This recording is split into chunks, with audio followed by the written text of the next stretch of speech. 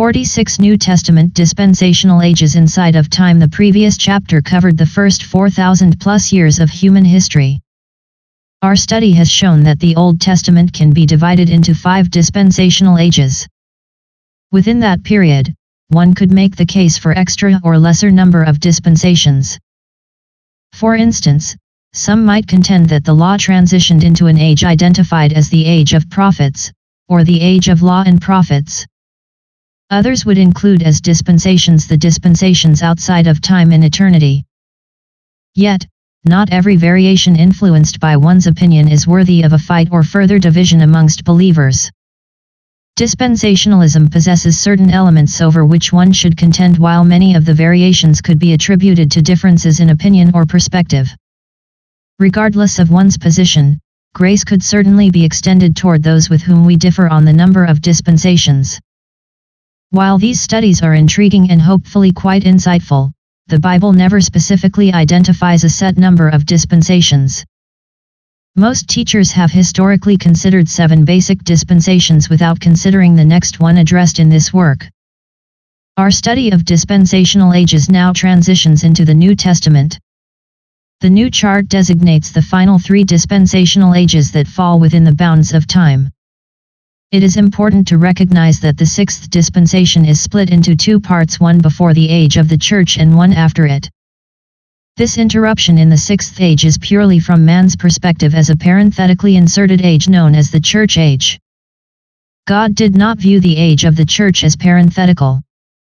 To him, the church age was never a parenthetical afterthought as the presumed plan B should Israel unexpectedly reject his son.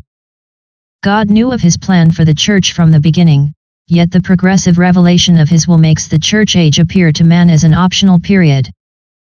Plainly, the Jews' rejection of the Messiah did not catch the omniscient God, who declares the end from the beginning, off guard.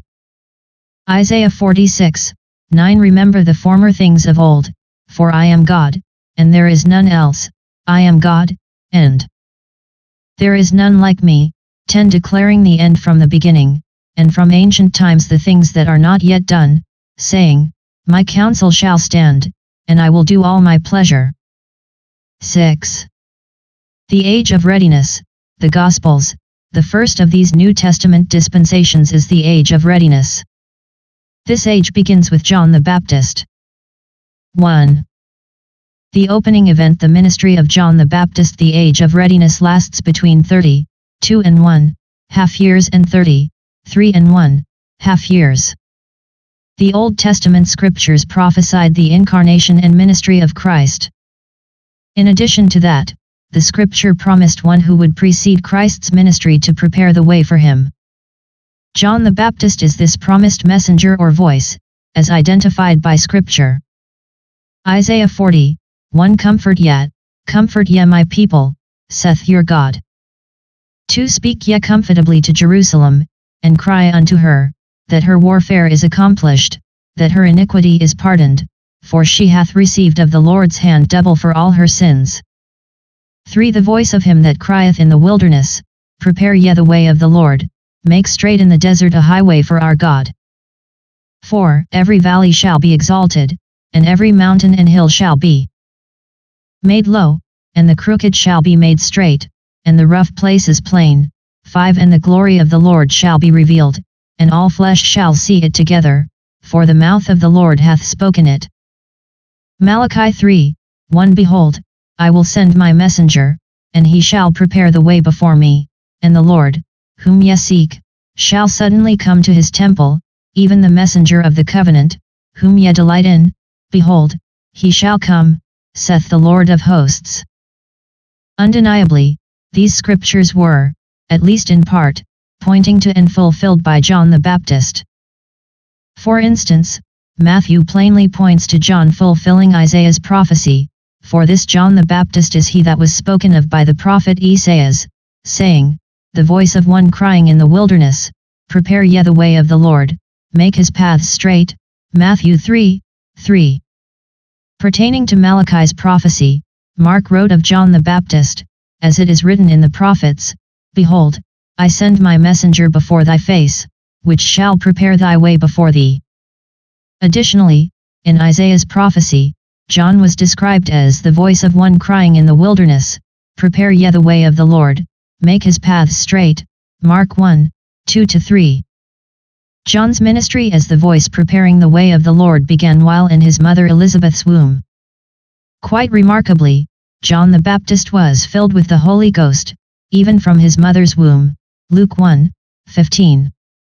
In fact, John leaped for joy in Elizabeth's womb when the newly conceived Jesus, still in the womb, came into the presence of John and Elizabeth. Luke 1, 41, 44. Just over 30 years later, John began his public ministry of preparing the way for the Messiah. He went forth preaching in the wilderness of Judea, and saying, "Repent yet, for the kingdom of heaven is at hand." Matthew 3, 1-2.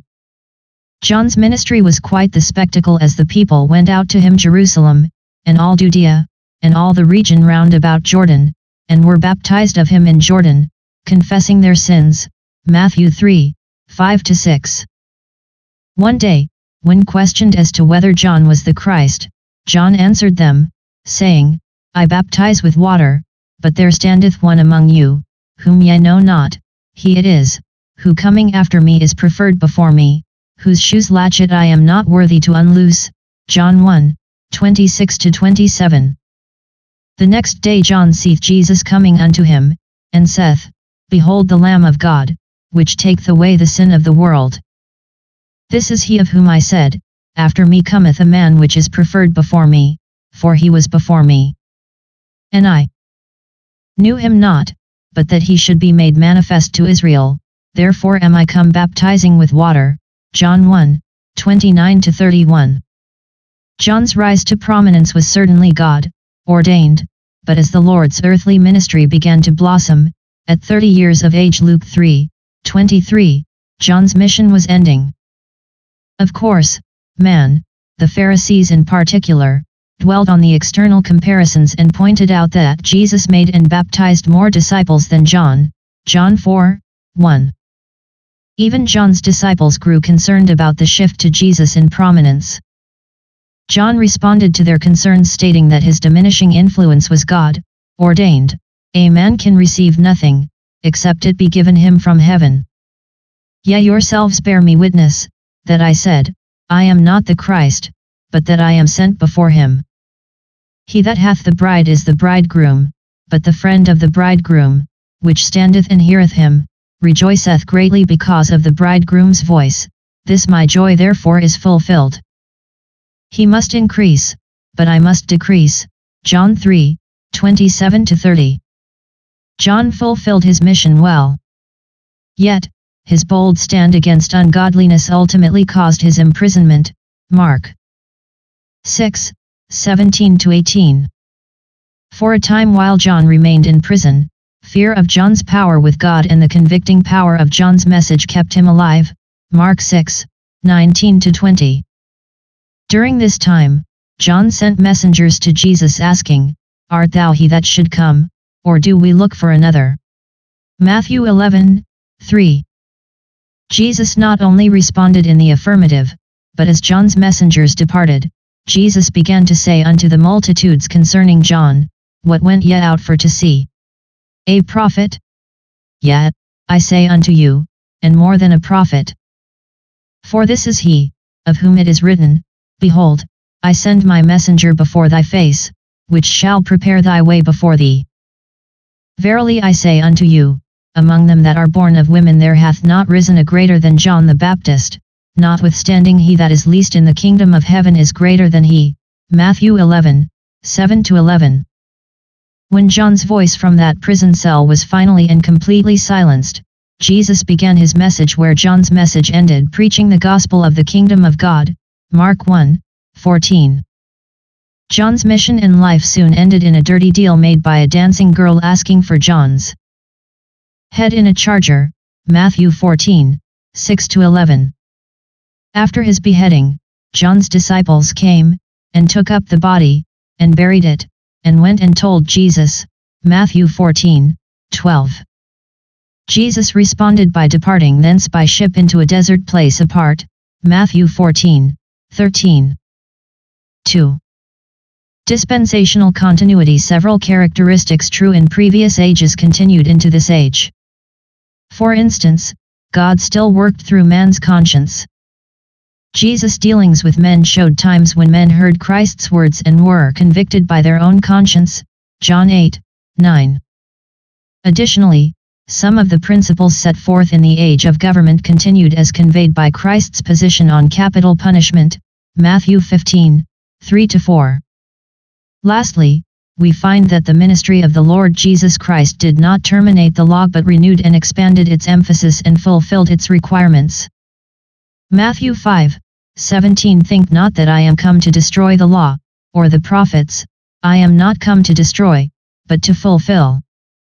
18. For verily I say unto you, till heaven and earth pass, one jot or one tittle shall in no wise pass from the law, till all be fulfilled.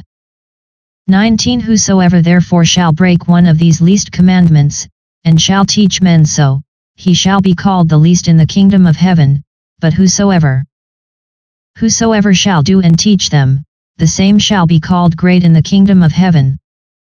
20. For I say unto you, that except your righteousness shall exceed the righteousness of the scribes and Pharisees, ye shall in no case enter into the kingdom of heaven. 3. The necessity of faith. Like in all past ages, it is important to understand the importance of faith and the object of one's faith during this age. Yet, this age needs some particular attention. To understand the object of one's faith, two preliminary truths must be recognized. 1. Men prior to the cross did not put their faith in the finished work of Christ on the cross for their salvation, and 2. The gospel preached during this time was the gospel of the kingdom, Matthew 4:23. Unfortunately, these 2 points have created mass hysteria amongst some Bible preachers accustomed to thinking that the disciples were saved by believing in the death, burial, and resurrection. Yet, a few scriptures disprove these unfortunate teachings. John the Baptist alluded to the benefit of the death, burial, and resurrection when he said, "Behold the Lamb of God, which taketh away the sin of the world." Yet, John's preaching never expressed how Christ would accomplish taking away the sin of the world. Additionally, Jesus' earthly ministry began when he was age 30. Yet, even then, he did not immediately begin preaching his death, burial, and resurrection. In fact, it was not until more than a year into Christ's earthly ministry that he first testified concerning the cross. The Bible repeatedly emphasizes and pinpoints the beginning of this message. Matthew 16:21. From that time forth began Jesus to shew unto his disciples, how that he must go unto Jerusalem, and suffer many things of the elders and chief priests and scribes, and be killed, and be raised again the third day. Mark 8:31. And he began to teach them, that the Son of Man must suffer many things, and be rejected of the elders, and of the chief priests and scribes, and be killed, and after 3 days rise again. One would think the disciples would have responded favorably to Christ's newly revealed message, but such was not to be the case. In fact, upon hearing from Christ concerning his death, Peter took him Christ, and began to rebuke him, saying, "Be it far from thee, Lord, this shall not be unto thee." Matthew 16:22. The Savior responded by rebuking Peter by saying, "Get thee behind me, Satan, for thou savorest not the things that be of God, but the things that be of men." Mark 8:33. Peter's response certainly did not indicate a man who believed and rejoiced in the news of the death, burial, and resurrection. Yet, Peter was not the only disciple to struggle with the message of the cross. In fact, none of the disciples understood the cross and were afraid to ask him what he meant. Mark 9:31. For he taught his disciples, and said unto them, The Son of Man is delivered into the hands of men, and they shall kill him, and after that he is killed, he shall rise the third day. 32. But they understood not that saying, and were afraid to ask him.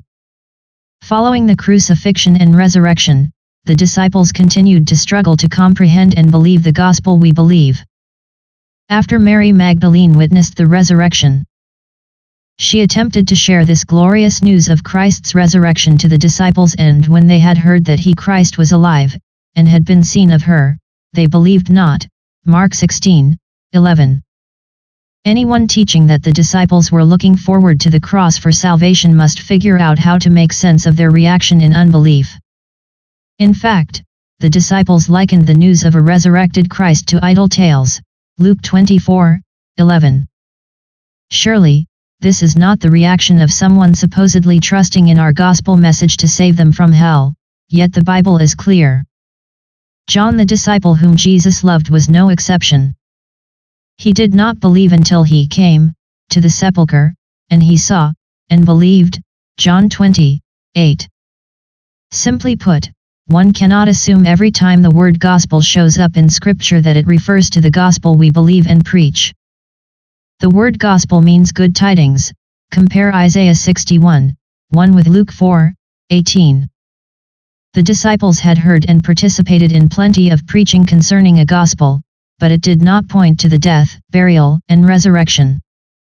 In fact, it was appropriately called the gospel of the kingdom. The gospel of the kingdom promised the establishment of God's future millennial kingdom upon this earth. It not only spoke of God's role in that kingdom, but also man's responsibilities. One of John's primary purposes was to prepare the way of the Lord, Matthew 3:3, or to make ready a people prepared for the Lord, Luke 1:17. As such, John exhorted men to be ready, saying, "Repent yet, for the kingdom of heaven is at hand," Matthew 3:2. After Jesus' baptism, Christ too began to preach, "Repent, for the kingdom of heaven is at hand," Matthew 4:17. Both John and the Lord preached the kingdom as being at hand or within reach. Obviously, the desire was to prepare the people for the kingdom, and the message preached was to be received by faith. Mark 1:15. This gospel message of the kingdom provides its own unique elements. Looking ahead, the Lord promised that this gospel will be preached again during Daniel's 70th week. During that time, it will be preached throughout the entire world prior to the end of the world, Matthew 24:14. Furthermore, it was intriguing because, unlike other gospels, it emphasized supernatural healing. Luke 9:1. Then he called his 12 disciples together, and gave them power and authority over all devils, and to cure diseases. 2. And he sent them to preach the kingdom of God, and to heal the sick. Luke 9:6. And they departed, and went through the towns, preaching the gospel, and healing everywhere. It is additionally important to understand the purpose of the gospel during this period, the earthly ministry of the Lord. It involved seeking the kingdom rather than living in the kingdom. Matthew 6:33. But seek ye first the kingdom of God, and his righteousness, and all these things shall be added unto you. Luke 12:31. But rather seek ye the kingdom of God, and all these things shall be added unto you. If the purpose had merely involved establishing the kingdom, the Lord had ample opportunity when the people sought to make him king. John 6:15. When Jesus therefore perceived that they would come and take him by force, to make him a king, he departed again into a mountain himself alone. Although the Lord Jesus Christ avoided the people's attempts to make him a king, the kingdom was indeed at hand. Therefore, the main emphasis of this age was getting ready for the kingdom yet to come. Matthew 24:44. Therefore be ye also ready, for in such an hour as ye think not the Son of Man cometh. Matthew 25:10. And while they went to buy, the bridegroom came, and they that were ready went in with him to the marriage, and the door was shut. With this in mind, the question remains, what was the object of faith during the Lord's earthly ministry? Certainly, it must have been connected to the preaching of the kingdom that the gospel accounts emphasized. More specifically, it seems to have been the belief or acceptance of Jesus as the one who reigns over that kingdom. In regard to this reign, the Bible signifies the Lord's authority in the kingdom using 3 titles: 1. Anointed, Psalm 2:2, Christ, Acts 4:26, and 3. Messiah or Messias, John 1, 41, John 4, 25. One must understand the Savior's role as the Christ during his earthly ministry to comprehend God's desired confession. Fortunately, Simon Peter's confession offers the necessary enlightenment. Jesus asked the disciples who they thought him to be. Simon Peter issued forth the right answer: "Thou art the Christ, the Son of the living God." Matthew 16:16. This precise confession obviously stirred the Savior's heart as he responded, "Blessed art thou, Simon Bar, Jonah, for flesh and blood hath not revealed it unto thee, but my Father which is in heaven." Matthew 16:17. Additionally, the woman at the well was truly transformed as she came to understand and identify Jesus as the Christ. Her words held great significance as he led her along to this statement: "I know that Messiah cometh, which is called Christ. When he is come, he will tell us all things." John 4:25. Once she stated this, the Lord plainly identified himself as the Messiah, saying, "I that speak unto thee am he." John 4:26. Christ's confession to the woman so moved her that she left her water pot, John 4:28, and went to the men of the city, saying to the men, "Come, see a man, which told me all things that ever I did. Is not this the Christ?" John 4:29. Faith in Jesus as the Messiah is the foundational aspect of the earthly ministry of Christ. Even as early as the announcement of his birth, the emphasis was upon Christ the Lord, Luke 2:11. 8 days after the Savior was born, he was taken to the temple where Simeon served. The Bible said of Simeon, "It had been revealed unto him by the Holy Ghost that he should not see death, before he had seen the Lord's Christ." Luke 2:25-26. 30 years later, when the Lord's ministry began, one of the disciples named Andrew went to his brother Simon and said, "We have found the Messiah," which is, being interpreted, the Christ. John 1:41. A survey of John chapter 7 reveals that this was a point of conversation among the masses during Christ's ministry.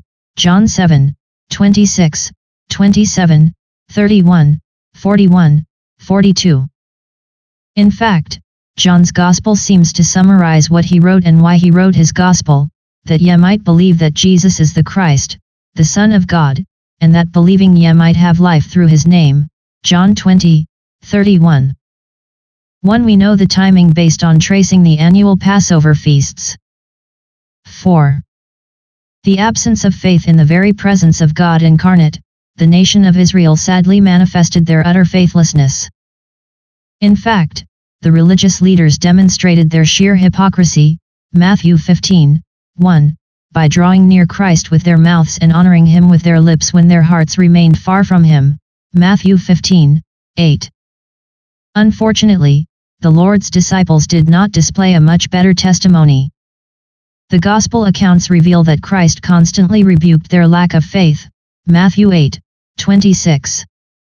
Yet, while expressing his frustration with the faithlessness of the Jews, he praised the faith of those among the Gentiles, Luke 7:9. The Jews' faithless behavior was best demonstrated as many of Christ's disciples chose no longer to walk with him, John 6:64-66. Christ drew massive crowds, yet their motives were commonly selfish and faithless. For instance, the scripture testified that a great multitude followed him, because they saw his miracles which he did on them that were diseased. John 6:2. Later, Jesus expressed his frustration concerning his faithless followers. "Ye seek me, not because ye saw the miracles, but because ye did eat of the loaves, and were filled." John 6:26. Within this context, the Bible says that Jesus perceived that they would come and take him by force, to make him a king, John 6:15. Although John the Baptist, Jesus Christ, and the apostles preached the kingdom gospel, there was to be no physical kingdom available until after Christ died for the sins of the world. Even then, Christ was not interested in establishing a kingdom with those who exhibited the impure motives of unbelief. Therefore, Christ inquired what he would find at his second coming. Nevertheless, when the Son of Man cometh, shall he find faith on the earth? Luke 18:8. The ultimate act of faithlessness involved the murder of the Christ who came to offer man life. From man's perspective, this heinous act was contrived by a backroom deal between Judas, the betrayer, John 13:11, 21, John 18:1-3, and the chief priests and Pharisees, Matthew 27:1. It was encouraged by the common Jews, Mark 15:11-13, Acts 7:52, and carried out by the Romans, John 18:31. Yet, from God's perspective, the crucifixion of Christ could be likened to the selling of Joseph. The Jews meant it for evil, but God meant it unto good, to bring to pass, as it is this day, to save much people alive, Genesis 50:20. After all, Christ was delivered by the determinate counsel and foreknowledge of God, Acts 2:23. 5. Salvation. Those who teach that salvation was somehow earned by those who obediently kept the law contradict the words of the Savior. After all, during his earthly ministry, Christ looked at his audience and plainly declared, "None of you keepeth the law," John 7:19. In fact, if men could attain salvation apart from God, the incarnation, crucifixion, and resurrection proved to be in vain. Christ came to do what man could not, to seek and to save that which was lost, Luke 19:10. While this certainly encompassed more than merely the souls of men, no doubt it includes such salvation. Those who believed on the Savior as the Christ or the Messiah received him and were given power to become the sons of God, John 1:12. They were born, not of blood, nor of the will of the flesh, nor of the will of man, but of God, John 1:13.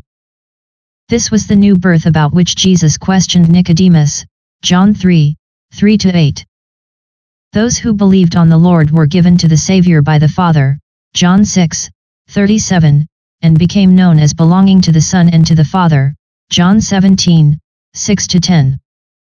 In other words, they were his sheep who had eternal life and would never perish, nor could any man pluck them out of my Christ's hand, John 10:28, or out of my Father's hand, John 10:29. Furthermore, they were guaranteed to be raised up at the last day, John 6:39-40, 44. There is no reasonable explanation that anyone would ignore these passages and attempt to give man credit for his salvation. 6.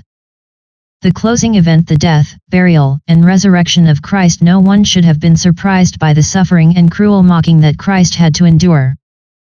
After all, the Old Testament scriptures clearly indicated that Christ would suffer, Psalm 22:1-21, Isaiah 53:1-12. These truths were confirmed by Christ when he rebuked the 2 disciples on the way to Emmaus, saying, "O fools, and slow of heart to believe all that the prophets have spoken, ought not Christ to have suffered these things, and to enter into his glory?" Luke 24:25-26. Furthermore, when the Savior was 8 days old, he was brought to the temple for his circumcision. Simeon saw Christ and alluded to his sufferings when talking to Mary, "Yet, a sword shall pierce through thy own soul also, that the thoughts of many hearts may be revealed." Luke 2:35. Additionally, the Savior pointed frequently to his sufferings while upon the earth, John 2:19. Ultimately, everybody but the Godhead was surprised by the crucifixion. Paul testified, "We speak the wisdom of God in a mystery, even the hidden wisdom, which God ordained before the world unto our glory, which none of the princes of this world knew, for had they known it, they would not have crucified the Lord of glory." 1 Corinthians 2:7-8. Yet it seems odd that those who called for Christ to be put to death, Mark 15:13-14, suddenly changed their tune and began tempting Christ to come down from the cross, Mark 15:29-32. Perhaps this is when the devil realized that Christ was blotting out the handwriting of ordinances that was against us, which was contrary to us, and took it out of the way, nailing it to his cross, Colossians 2:14. After all, it was at that time that Christ spoiled principalities and powers, making a show of them openly, triumphing over them in it, Colossians 2:15. The crucifixion of Christ put on full display the Jews' ultimate rejection of God. It showed their unbelief concerning the law, the prophets, the Psalms, and now Christ himself. Israel's unbelief moved God to jealousy. They provoked him to anger with their vanities. Therefore, God would choose to move the Jews to jealousy through those who are not a people and provoke them to anger with a foolish nation, Deuteronomy 32:21, Romans 10:19, Romans 11:11.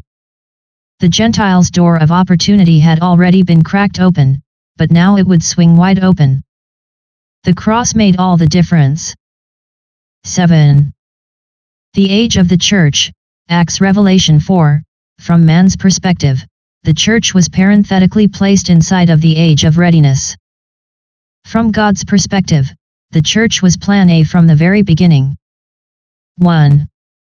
The opening event, the death, burial, and resurrection of Christ. Since the age of the church is ongoing with an unspecified duration of time, it is the only age where we cannot yet ascertain its length in years. The question as to when the New Testament church was founded has been debated for nearly as long as its existence. This debate takes upon itself even greater significance when considering the audience of the Gospels. If the New Testament church merely continues the Old Testament church, Acts 7:38, then the rules of the Old Testament, along with those directions found within the Gospels, equally and completely apply to the New Testament church today.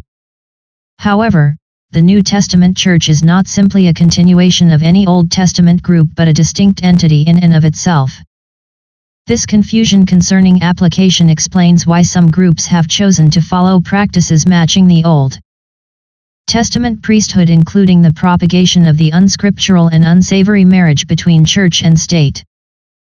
Furthermore, Bible-believing Christianity resoundingly rejects the doctrinal position that the New Testament church's origin was prior to Christ's sacrificial death on the cross. The church was certainly in view or in the mind of God before the cross, but it is wrong to claim that it could have been in existence prior to that time.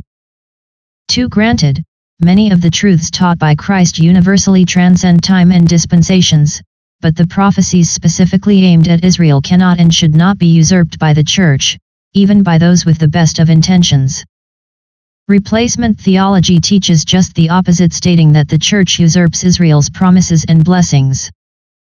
Many Christians propose that the New Testament church began during the earthly ministry of Christ. After all, the principle of the church was established, Matthew 16:18, Matthew 18:20, Jesus Christ could have served as its head, Matthew 23:8, and pastor, John 10:11-14, the group had rules for discipline, Matthew 18:15-17, and practiced baptism, Matthew 28:16-20, and the Lord's Supper, Matthew 26:26-29. Those who subscribe to this doctrinal position tend to believe that the teachings presented in the Gospels are almost without exception directly applicable to the New Testament church.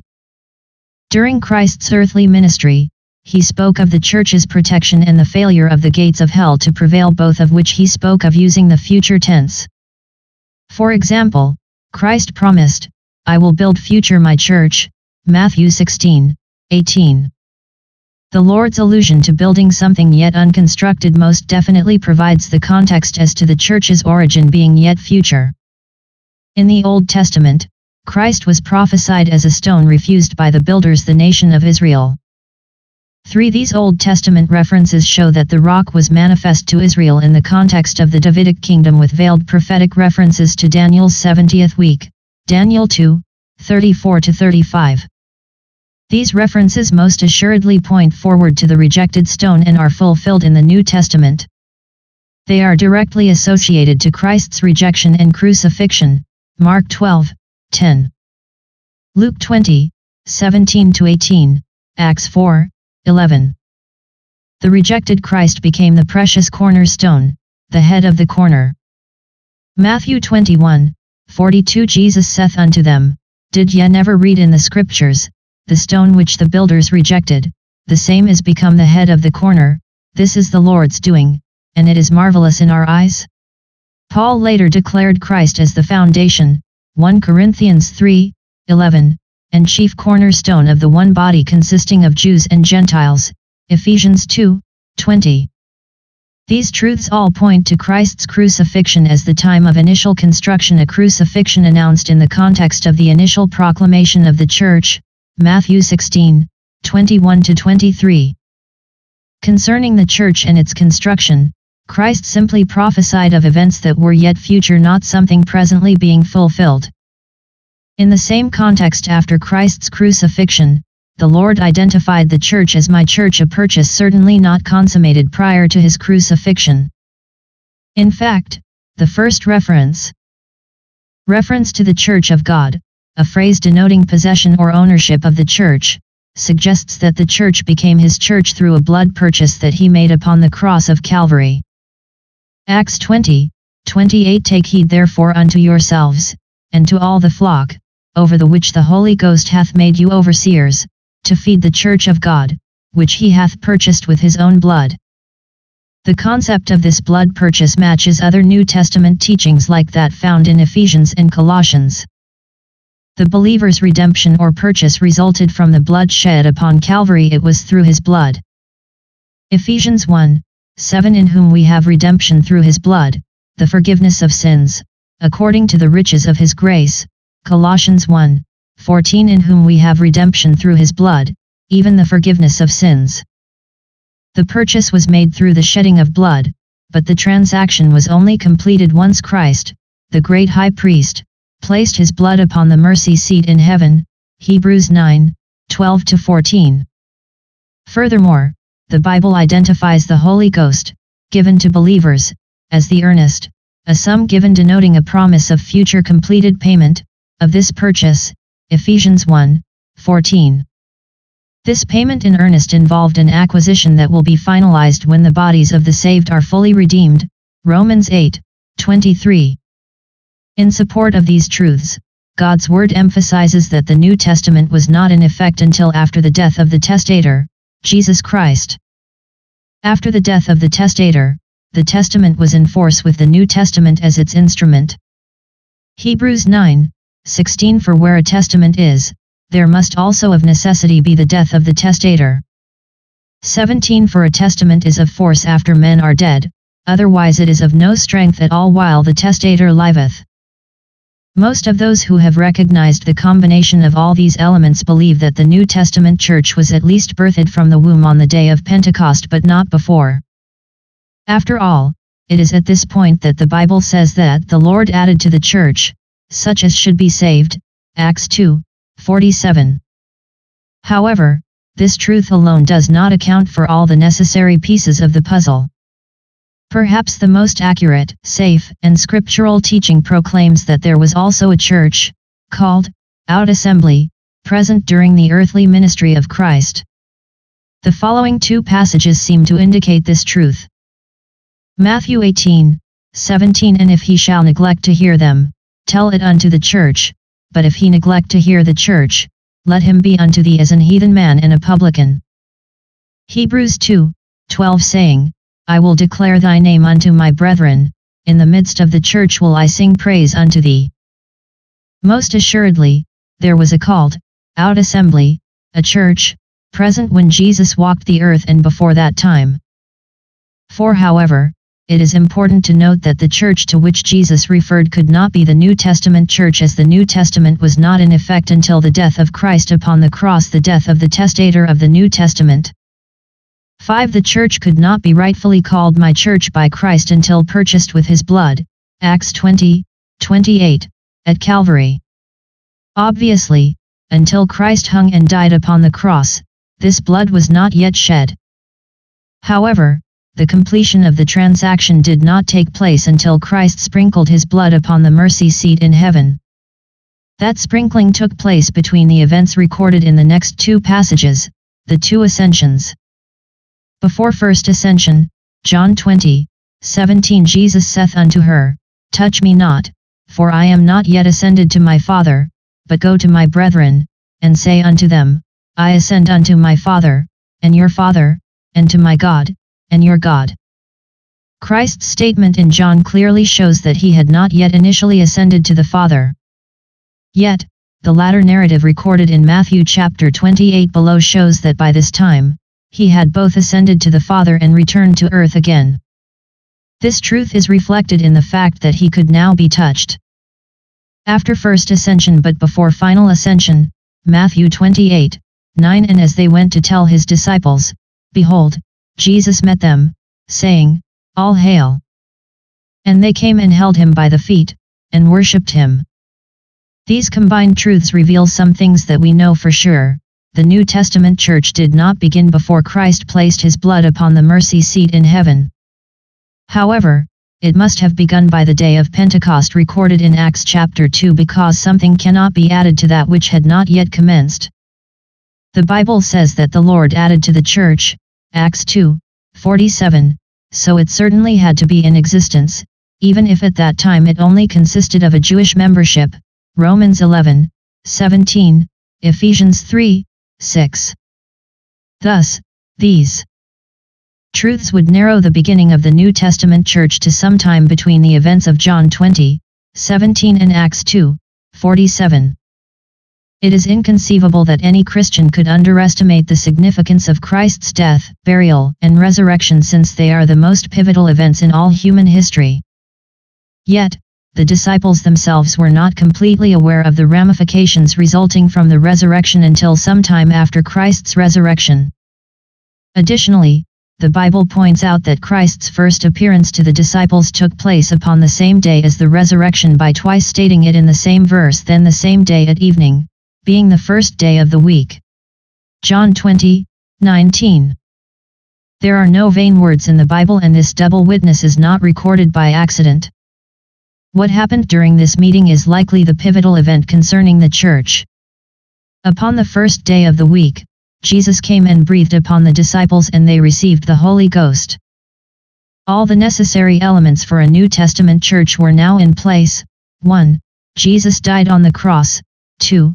Jesus journeyed to the mercy seat in heaven and placed his blood upon it. And 3. Now he breathed upon his disciples for them to receive the Holy Ghost. John 20:22 And when he had said this, he breathed on them, and saith unto them, Receive ye the Holy Ghost. 2. In fact, it is important to note that the New Testament does not become of force until after the death of the testator, Jesus Christ. Read Hebrews 9:16-17 for an understanding concerning the New Testament and the necessity for Christ to die before the New Testament is in force. 3. Psalm 118:22 The stone which the builders refused is become the headstone of the corner. Isaiah 8:14 And he shall be for a sanctuary, but for a stone of stumbling and for a rock of offense to both the houses of Israel, for a gin and for a snare to the inhabitants of Jerusalem. Isaiah 28:16 Therefore thus saith the Lord God, Behold, I lay in Zion for a foundation a stone, a tried stone, a precious cornerstone, a sure foundation, he that believeth shall not make haste. For the book of Acts references the church in the wilderness, Acts 7:38. It is important to note that church can simply refer to a called out assembly or a congregation. Comparing scripture with scripture offers the following. Hebrew 2:12 Church quotes Psalm 22:22 which used congregation.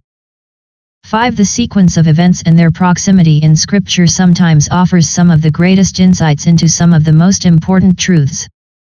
Mark chapter 15 tells us that Christ gave up the ghost, signifying that he died, in verse 37. The next verse continues the account by stating that the temple veil was rent in two from the top to the bottom. This severing of the temple veil opened the way into the most holy place and allowed all to see that God's glory was no longer there but had departed. Mark 15:37 And Jesus cried with a loud voice, and gave up the ghost.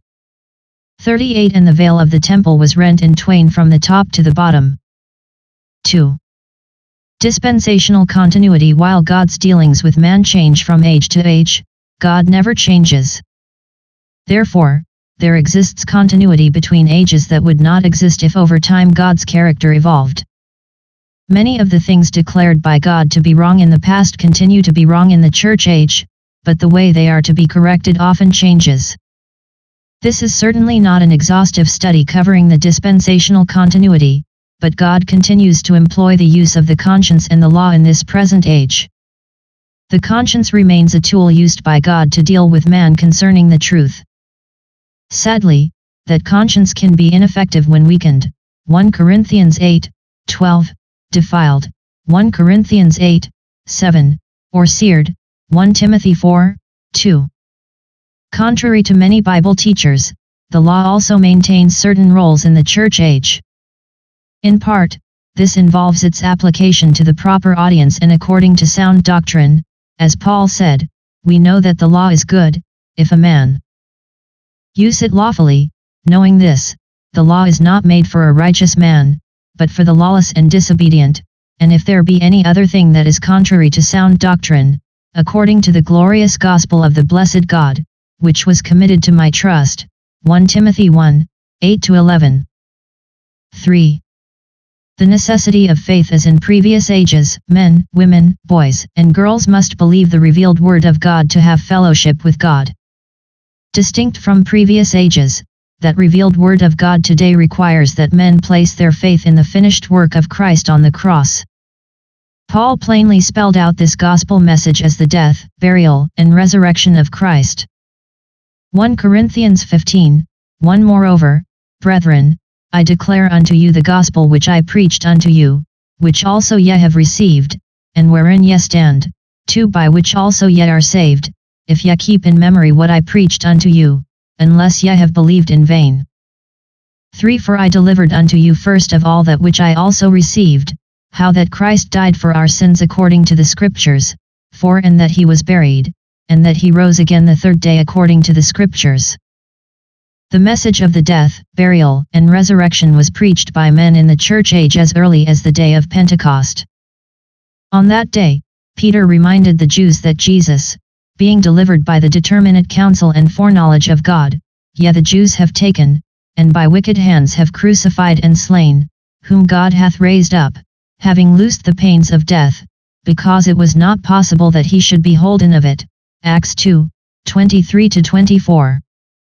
A little later in the same sermon, Peter reminded the Jews of the words of David concerning the resurrection of Christ, that his soul was not left in hell, neither his flesh did see corruption, and that it was this Jesus that God raised up, whereof we all are witnesses. Acts 2:31-32. If that were not sufficient, Peter stated emphatically, let all the house of Israel know assuredly, that God hath made that same Jesus, whom ye have crucified, both Lord and Christ. Acts 2:36. Upon hearing, the Jews were pricked in their heart. Acts 2:37, and they that gladly received his word were baptized. Acts 2:41. 6. Again, in the next chapter of Acts, Peter preached the death, burial, and resurrection of Christ. When the healing of the lame man garnered an audience, Peter said, Ye men of Israel, the God of Abraham hath glorified his Son Jesus, whom ye delivered up, and denied him in the presence of Pilate, when he was determined to let him go. But ye denied the Holy One and the Just, and killed the Prince of Life, whom God hath raised from the dead, whereof we are witnesses. Acts 3:12-15. Before concluding, Peter declared, Unto you first God, having raised up his Son Jesus, sent him to bless you, in turning away every one of you from his iniquities. Acts 3:26. In fact, it was this preaching of the resurrection that angered the religious leaders, that they taught the people, and preached through Jesus the resurrection from the dead. Acts 4:2. Howbeit many of them which heard the word believed. Acts 4:4. The next day, the Jewish religious leaders gathered and set the apostles in their midst to question them regarding the healing of the lame man.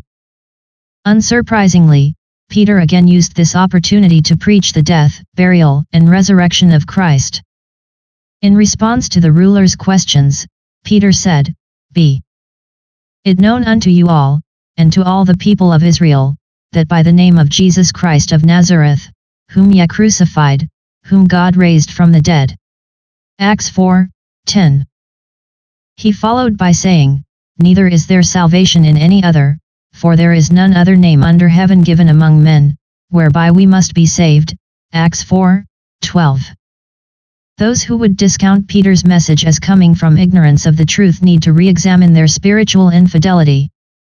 The apostles were imprisoned for their preaching, but as soon as they were freed, they again began preaching the gospel message. When the rulers found them and questioned why they continued to preach Christ, the apostles answered that they ought to obey God rather than men. Acts 5:29. Peter again recognized an open door to preach the gospel and said, The God of our fathers raised up Jesus, whom ye slew and hanged on a tree. Acts 5:30. Despite the threats hounding the apostles, the Bible says, daily in the temple, and in every house, they ceased not to teach and preach Jesus Christ. Acts 5:42. This gospel message of the death, burial, and resurrection is the theme of the New Testament church. Sometimes their message was shortened, only mentioning the resurrection, but the resurrection assuredly demanded the death and the burial of the resurrected Savior. Men who refused, or now refuse, to repent toward God and exercise faith in the Lord Jesus Christ were, and are, lost and without hope. Paul preached as much.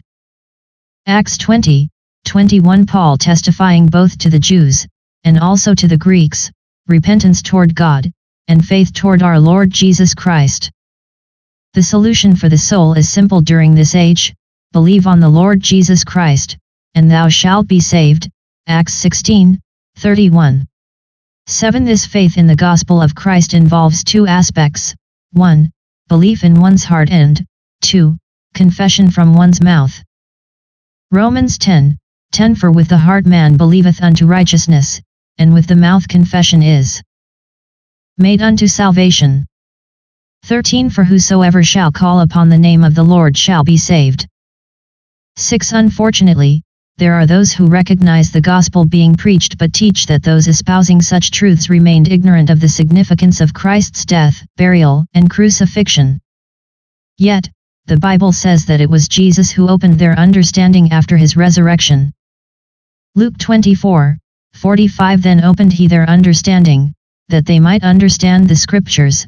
46. And said unto them, Thus it is written, and thus it behoved Christ to suffer, and to rise from the dead the third day. 7. There are those who struggle with repentance since salvific passages like Acts 16:31 only mention believe on the Lord Jesus Christ. The answer to this conundrum is quite simple. The jailer exhibited repentance when one considers how he reacted before and after hearing Paul and Silas sing and testify of the Lord. The jailer before the preaching, who, having received such a charge, thrust them into the inner prison, and made their feet fast in the stocks. Acts 16:24, and after it with the humble question, Sirs, what must I do to be saved? Acts 16:30. 4. The absence of faith in the accounts of the early church in the book of Acts. We read about the multitudes getting saved.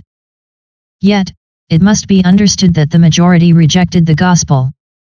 Unbelievers struggled to forsake their idols and idolatrous culture to believe and trust in the Lord Jesus Christ. The spread of the gospel caused financial, cultural, and religious problems for a Christ-forsaking world. They tried to solve the problem by putting to death those who preached, believed, and taught the gospel of Christ. Saul, whose name was changed to Paul, severely persecuted the church until he met the Savior.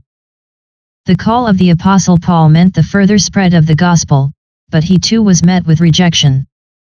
His ministry commenced as a ministry tailored toward the Jews, but the Jews generally rejected the apostles' message, and, in each instance, Paul turned to the Gentiles. Even among the Gentiles, the preaching of the Apostle Paul was rebuffed. While some believed, and still believe today, the gospel message puts man at a crossroads. He must forsake trusting in anything else for eternal life and solely trust in Jesus Christ and Him alone. The Bible prophesies that man's spirituality will continually decline in this age. After all, the Apostle Paul declared that evil men and seducers shall wax worse and worse, deceiving, and being deceived. 2 Timothy 3:13. For men shall be lovers of their own selves, covetous, boasters, proud, blasphemers, disobedient to parents, unthankful, unholy, without natural affection, truce breakers, false accusers, incontinent, fierce, despisers of those that are good, traitors, heady, high-minded, lovers of pleasures more than lovers of God, having a form of godliness, but denying the power thereof. From such turn away. 2 Timothy 3:2-5. Unfortunately, the Church continues to conform to the world, and the world applauds the efforts of Christianity to conform to the world's dictates. Yet, those in the Church are deceived by this decline in spirituality, as it is portrayed as a form of godliness. 2 Timothy 3:5. Increasingly, men will not endure sound doctrine but turn to fables. 2 Timothy 4:3-4. These fables cause men to see themselves as just and righteous. The true and living God and His precious word have been replaced, and men will seek to spoil others through philosophy and vain deceit, after the tradition of men, after the rudiments of the world, and not after Christ. Colossians 2:8. The Apostle Paul described man's decline in Romans chapter 1. God made Himself known to man, Romans 1:19, but man chose not to glorify God or be thankful unto Him, Romans 1:21. As a result, man became vain in his imaginations and his foolish heart was darkened, Romans 1:21. Soon thereafter, man changed the glory of God into images, Romans 1:23, and the truth of God into a lie, and worshipped and served the creature, Romans 1:25. Things continue to spiral out of control as man becomes more oblivious to the truth. God then gives man up to uncleanness, Romans 1:24, vile affections, Romans 1:26-27, and a reprobate mind, Romans 1:28. All this has taken place because man did not like to retain God in his knowledge, Romans 1:28. 5. Salvation. When a man trusts in Christ's death, burial, and resurrection, he receives a myriad of benefits. Among these is the acceptance of Christ's propitiation on his behalf. 1 John 2:1 My little children, these things write I unto you, that ye sin not. And if any man sin, we have an advocate with the Father, Jesus Christ the righteous. 2 And He is the propitiation for our sins, and not for ours only, but also for the sins of the whole world. The word propitiation simply means to satisfy the demands for justice. Man is a sinner and the righteous God hates sin. Therefore, sin must be judged, and all those who do not know Jesus Christ as their Savior are under the condemnation of God's wrath. However, when a man trusts in Jesus Christ as Savior, Christ stands between that individual and the wrath of God. As a result, Christ took the Father's wrath upon Himself. Himself paid the price of that man's judgment, and gives the believing sinner eternal life. Romans 3:25 Whom God hath set forth to be a propitiation through faith in His blood, to declare His righteousness for the remission of sins that are past, through the forbearance of God. 1 John 4:10 Herein is love, not that we loved God, but that He loved us, and sent His Son to be the propitiation for our sins. Because of Christ's propitiation, we also receive the glorious benefits of justification along with imputed righteousness. Christ took our sin upon Himself and bore the penalty for that sin. Correspondingly, Christ imputes to us His righteousness, declaring the believer just in the presence of God the Father. 2 Corinthians 5:21 For He God the Father hath made Him God the Son to be sin for us, who God the Son knew no sin, that we might be made the righteousness of God in Him God the Son. Romans 4:17 As it is written, I have made thee a father of many nations, before Him whom He believed, even God, who quickeneth the dead, and calleth those things which be not as though they were. 18 Who against hope believed in hope, that he might become the father of many nations, according to that which was spoken, so shall thy seed be. 19 And being not weak in faith, he considered not his own body now dead, when he was about 100 years old, neither yet the deadness of Sarah's womb. 20 He staggered not at the promise of God through unbelief, but was strong in faith, giving glory to God. 21 And being fully persuaded that, what he had promised, he was able also to perform. 22 And therefore it was imputed to him for righteousness. 23 Now it was not written for his sake alone, that it was imputed to him. 24 But for us also, to whom it shall be imputed, if we believe on him that raised up Jesus our Lord from the dead. 25 Who was delivered for our offenses, and was raised again for our justification. Acts 13:39 And by him all that believe are justified from all things, from which ye could not be justified by the law of Moses. Because of that wonderful justification, we, who were once God's enemies, Romans 5:10, now enjoy peace with God. Romans 5:1 Therefore being justified by faith, we have peace with God through our Lord Jesus Christ. This peace comes when we get saved because God himself, through the person of his Spirit, takes up permanent residence within us. 1 Corinthians 3:16 Know ye not that ye are the temple of God, and that the Spirit of God dwelleth in you? Romans 8:11 But if the Spirit of him that raised up Jesus from the dead dwell in you, he that raised up Christ from the dead shall also quicken your mortal bodies by his Spirit that dwelleth in you. The Spirit serves as the earnest of our inheritance and seals us until the day of redemption.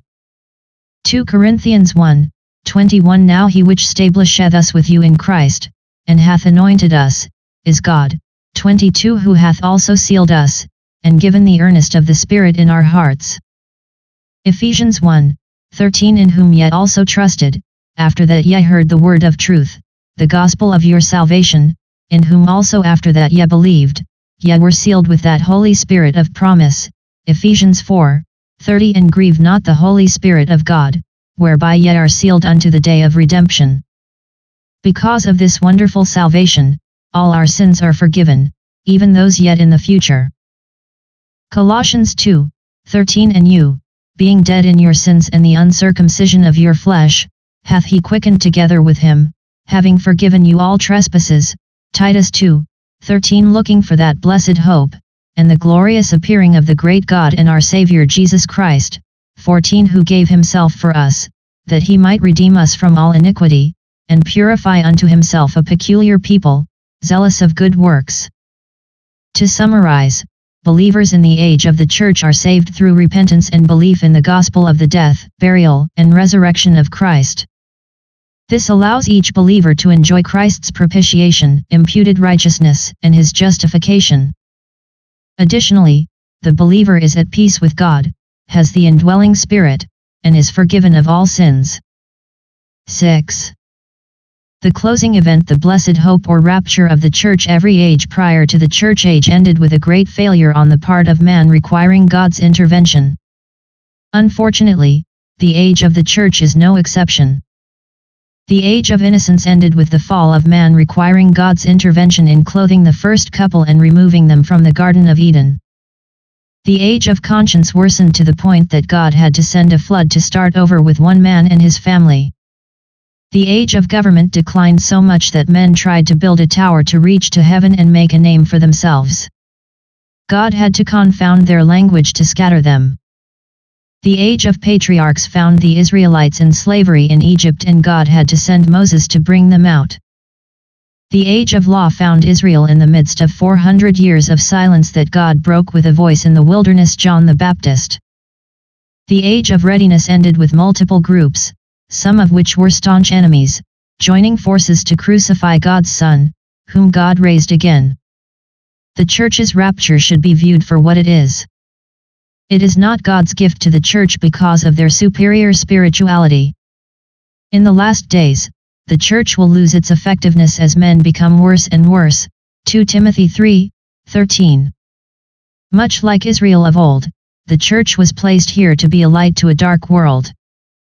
Again, like Israel, the church has drifted from God's word, which made it distinguishable from the world. It has lost its ability to appeal to the world's conscience by pointing them to the gospel of Christ as the solution. Because of the church's worldliness, the believer's effectiveness has been negated. The world's population continues to expand with a disproportionate growth in the size of the church. With all our technological advancements and innovations to spread the gospel, there are millions of people who still have never even heard the gospel of the grace of God. Paul says he speaks this to our shame, 1 Corinthians 15:34. As ambassadors for Christ, 2 Corinthians 5:20, we are failing in God's command to present his interests unto the ends of the earth, Acts 13:47. The remnant of believers continually shrinks in proportion to the vast population on the broad way that leadeth to destruction, Matthew 7:13. Sometime in the future, known only to God, the age of the church will abruptly end with the rapture as described in 1 Thessalonians 4:13-17. It seems as though God will at last tire of our feeble and weakened attempts to spread the gospel of God's grace and will literally yank us, the church, up out of the way.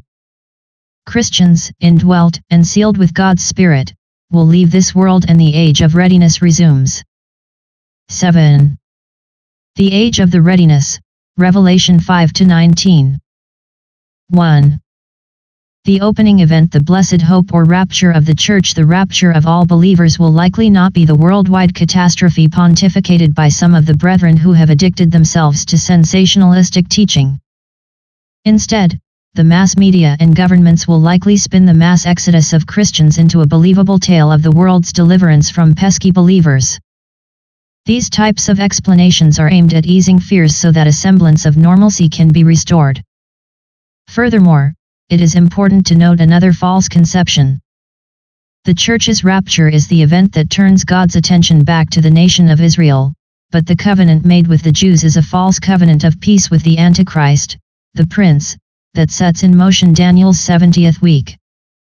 Daniel 9:27. And he shall confirm the covenant with many for 1 week, and in the midst of the week he shall cause the sacrifice and the oblation to cease, and for the overspreading of abominations he shall make it desolate, even until the consummation, and that determined shall be poured upon the desolate.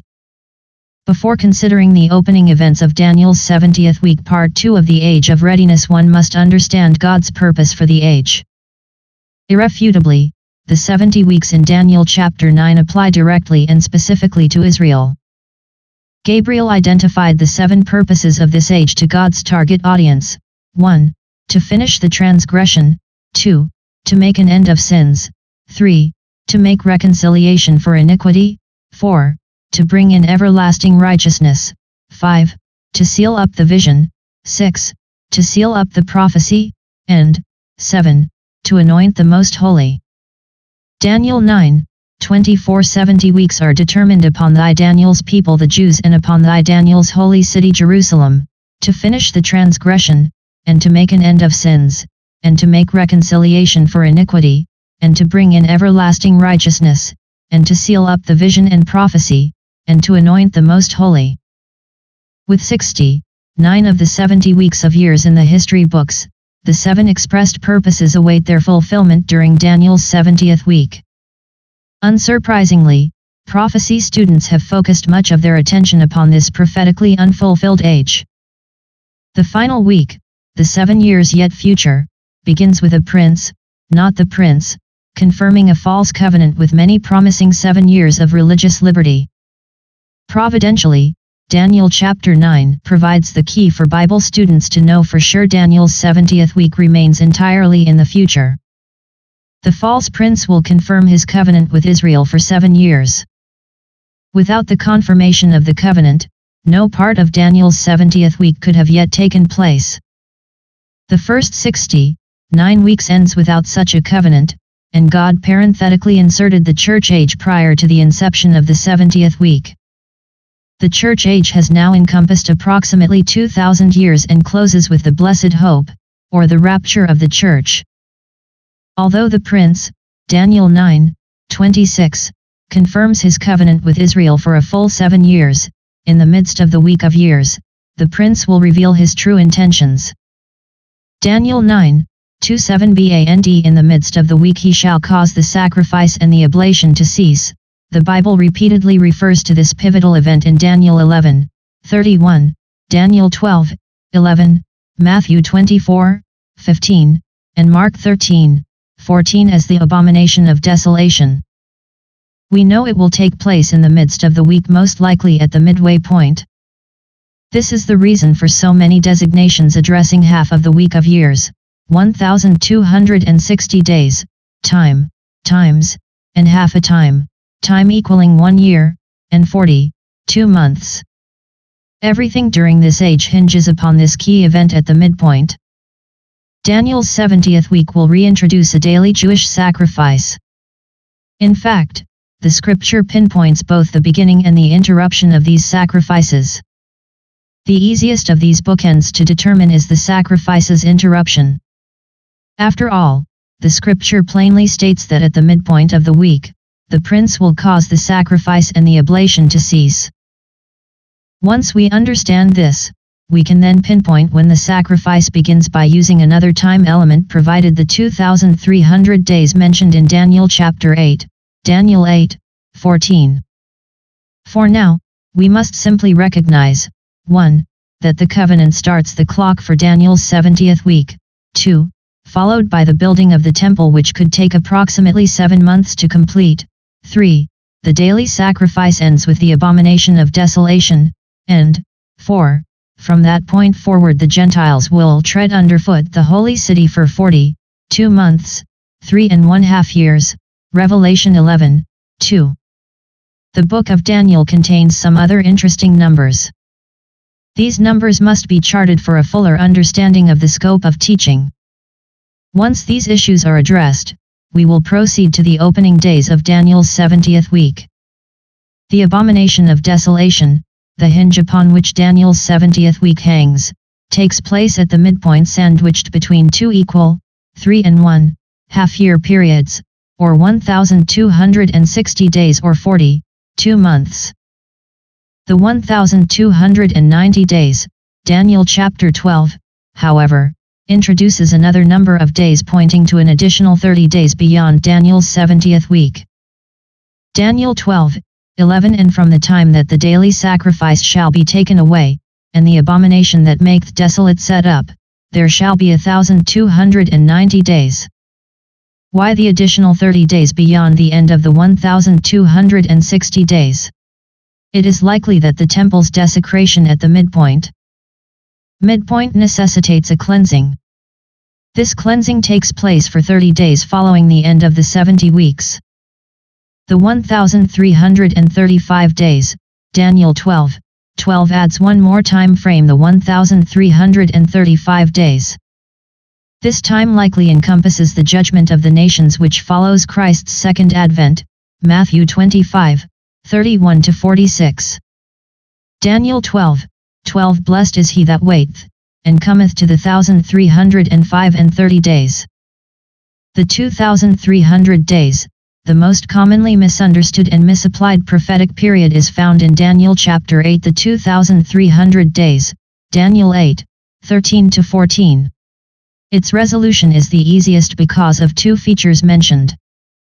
First, that Daniel's 70th week fully encapsulates the full 2300-day period. Secondly, that the period consists of three interrelated elements: 1. The daily sacrifice from start to finish; 2. The transgression of desolation, aka the abomination of desolation, at the midpoint; and 3. The Gentiles treading underfoot the sanctuary for 42 months. The 2300 days begins at the commencement of the daily sacrifice during the prophetic 70th week. It does not end until the times of the Gentiles be fulfilled, Luke 21:24, at the close of the second half, Revelation 11:2. The question introducing this unique period clues the reader into the three elements combined to span the entire 2300 days, from verses 13 and 14. Daniel 8:1-3a Then I heard one saint speaking, and another saint said unto that certain saint which spake, How long shall be the vision concerning the daily sacrifice? Carefully read the question for exactly what it says without any preconceived notions. The first element of the vision concerns the length of the vision regarding the daily sacrifice, which provides the starting point for the 2,300 days. We must mathematically backtrack into the starting point. The scripture confirms that the daily sacrifice ceases in the midst of the week, Daniel 9:27, by what the Bible refers to as the abomination of desolation. This 2,300-day vision refers to this event as the transgression of desolation. Daniel 8:1-3b, and the transgression of desolation, to give both the sanctuary and the host to be trodden underfoot. Because the vision of the 2,300 days mentions the sanctuary being trodden underfoot, we know the precise endpoint of the vision from the facts provided in Revelation chapter 12. The next verse tells us how long: 1. The daily sacrifice, 2. The abomination of desolation, and 3.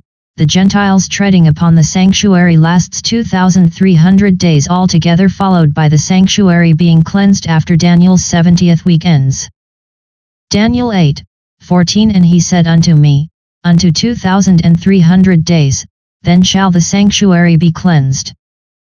What does the 2,300 days, or 6:1/3, year period, encompass?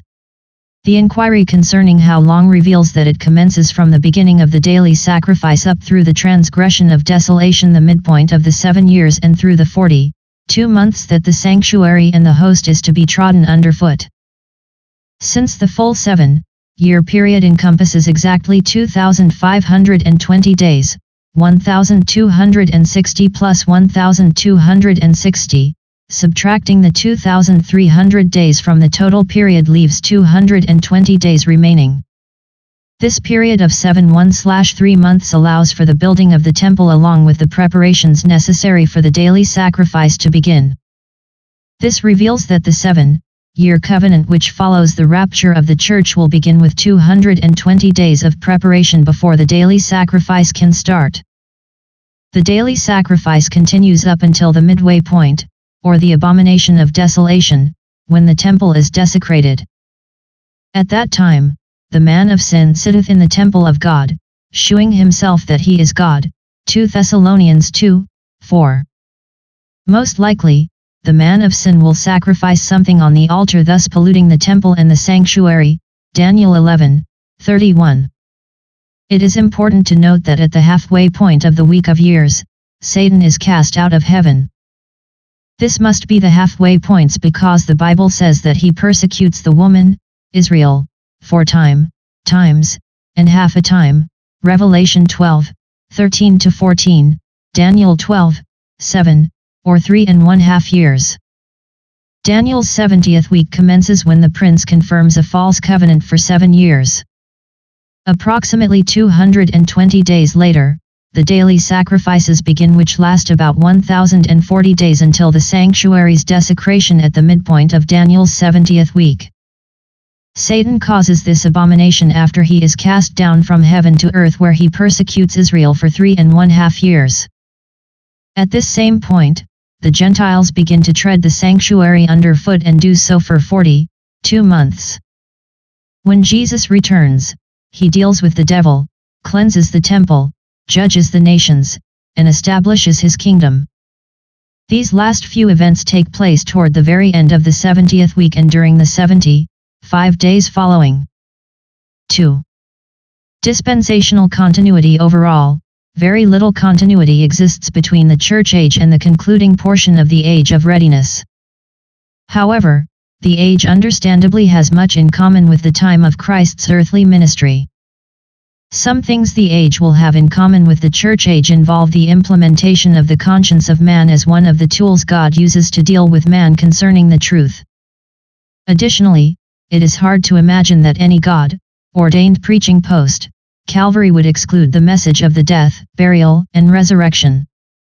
As to the similarities that the age will possess with the previous age known as the age of readiness, there will be a return to the preaching of the gospel of the kingdom that was preached during the Lord's earthly ministry. 3. The necessity of faith. Matthew 24:5 14 And this gospel of the kingdom shall be preached in all the world for a witness unto all nations, and then shall the end come. This verse foretells the preaching of the gospel of the kingdom that will be reinstituted during Daniel's 70th week. Understanding a little grammar helps understand the message. The word gospel is modified by the prepositional phrase of the kingdom. The purpose of a prepositional phrase is to offer clarity concerning other words found within a sentence. In the case of Matthew 24:14, the prepositional phrase of the kingdom offers clarity to the identity of which gospel. The prepositional phrase is made up of three component parts: of, preposition, they, modifier, kingdom, noun. In other words, the gospel to which the passage refers particularly pertains to the kingdom gospel. To understand the faith expected in Daniel's 70th week, one should consider the gospel of the kingdom preached during the ministry of Christ, as it is this gospel that will again be preached. Simply put, a kingdom is the domain of a king. However, this particular kingdom, yet future, was the subject emphasized during the life and ministry of the Lord Jesus Christ. The glad tidings of the kingdom included news that the kingdom was at hand and that men should repent and believe to enter it. Mark 1:14-15. The gospel message incorporated men's responsibilities and the ensuing benefits of their obedience. Matthew 5:1-48. The tidings introduced the nature of this kingdom by ascribing its likeness to earthly events and practices. Matthew 13:1-52, Matthew 18:23-35, Matthew 20:1-16, Matthew 22:2-14, Matthew 25:1-30, and the message was confirmed by signs, wonders, and the healing of all manner of sickness and all manner of disease. Matthew 4:23, Matthew 9:35, Luke 9:2. God's attention will again return to the Jewish people following the church's departure. As such, the Lord will once again call and empower some Jewish messengers. For instance, consider the 144,000 see Revelation chapter 7, and the 2 witnesses see Revelation chapter 11. These Jewish messengers will again boldly proclaim this message concerning the coming kingdom and the rule of its rightful king. Unlike the first century limitations, the audience will be indiscriminate both geographically, in all the world, and nationally, unto all nations. Matthew 24:14 And this gospel of the kingdom shall be preached in all the world for a witness unto all nations, and then shall the end come. Mark 13:10 And the gospel must first be published among all nations. To those who pay close attention to the context and verb tense, it is obvious that the promise of Matthew 24:14 and Mark 13:10 is prophetic or futuristic in nature. The Bible says that the gospel of the kingdom must first be published or shall be preached before the end comes. In other words, the worldwide proclamation of the gospel of the kingdom was and still is a future event. The same point does not hold true concerning the gospel of the grace of God. According to the scripture, the gospel that Paul expounded, the gospel of the grace of God, was already preached in all the world and to every creature which is under heaven before the canon of Scripture was fully penned in the 1st century. Colossians 1:5, the gospel, 6 which is come unto you, as it is in all the world, and bringeth forth fruit, as it doth also in you, since the day ye heard of it, and knew the grace of God in truth. Colossians 1:23 If ye continue in the faith grounded and settled, and be not moved away from the hope of the gospel, which ye have heard, and which was preached to every creature which is under heaven, whereof I Paul am made a minister, those who fail to esteem the truths taught in God's word might miss or even dismiss this distinction, but most assuredly these truths were important enough to be included in the Bible. Furthermore, those who dismiss this crucial distinction create for themselves a contradiction in God's word. Paul wrote that the gospel that he preached had gone into all the world during his ministry, Colossians 1:5-6, and yet Matthew wrote that when this happens, the end shall come. Matthew 24:14 And this gospel of the kingdom shall be preached in all the world for a witness unto all nations, and then shall the end come. Since the end did not come in Paul's day, this would mean one of two things. The Bible contains contradictions, or Paul and Matthew were referring to two distinct gospels. If the gospel preached by Paul equaled the gospel of the kingdom, the end would or should have come in Paul's day. It did not, and God cannot lie. 1 John 3:20 For if our heart condemn us, God is greater than our heart, and knoweth all things. Titus 1:2 In hope of eternal life, which God, that cannot lie, promised before the world began. In the context, the end, Matthew 24:14, is identified as the time of the Lord's coming, and of the end of the world, Matthew 24:3. This is another reason why rightly dividing the scriptures is so important. 2 Timothy 2:15.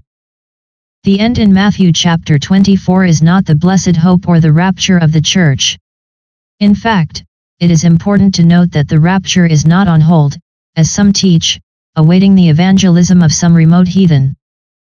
Nothing apart from the Father's timing stands between the Lord Jesus Christ and his return to the clouds to meet the New Testament church.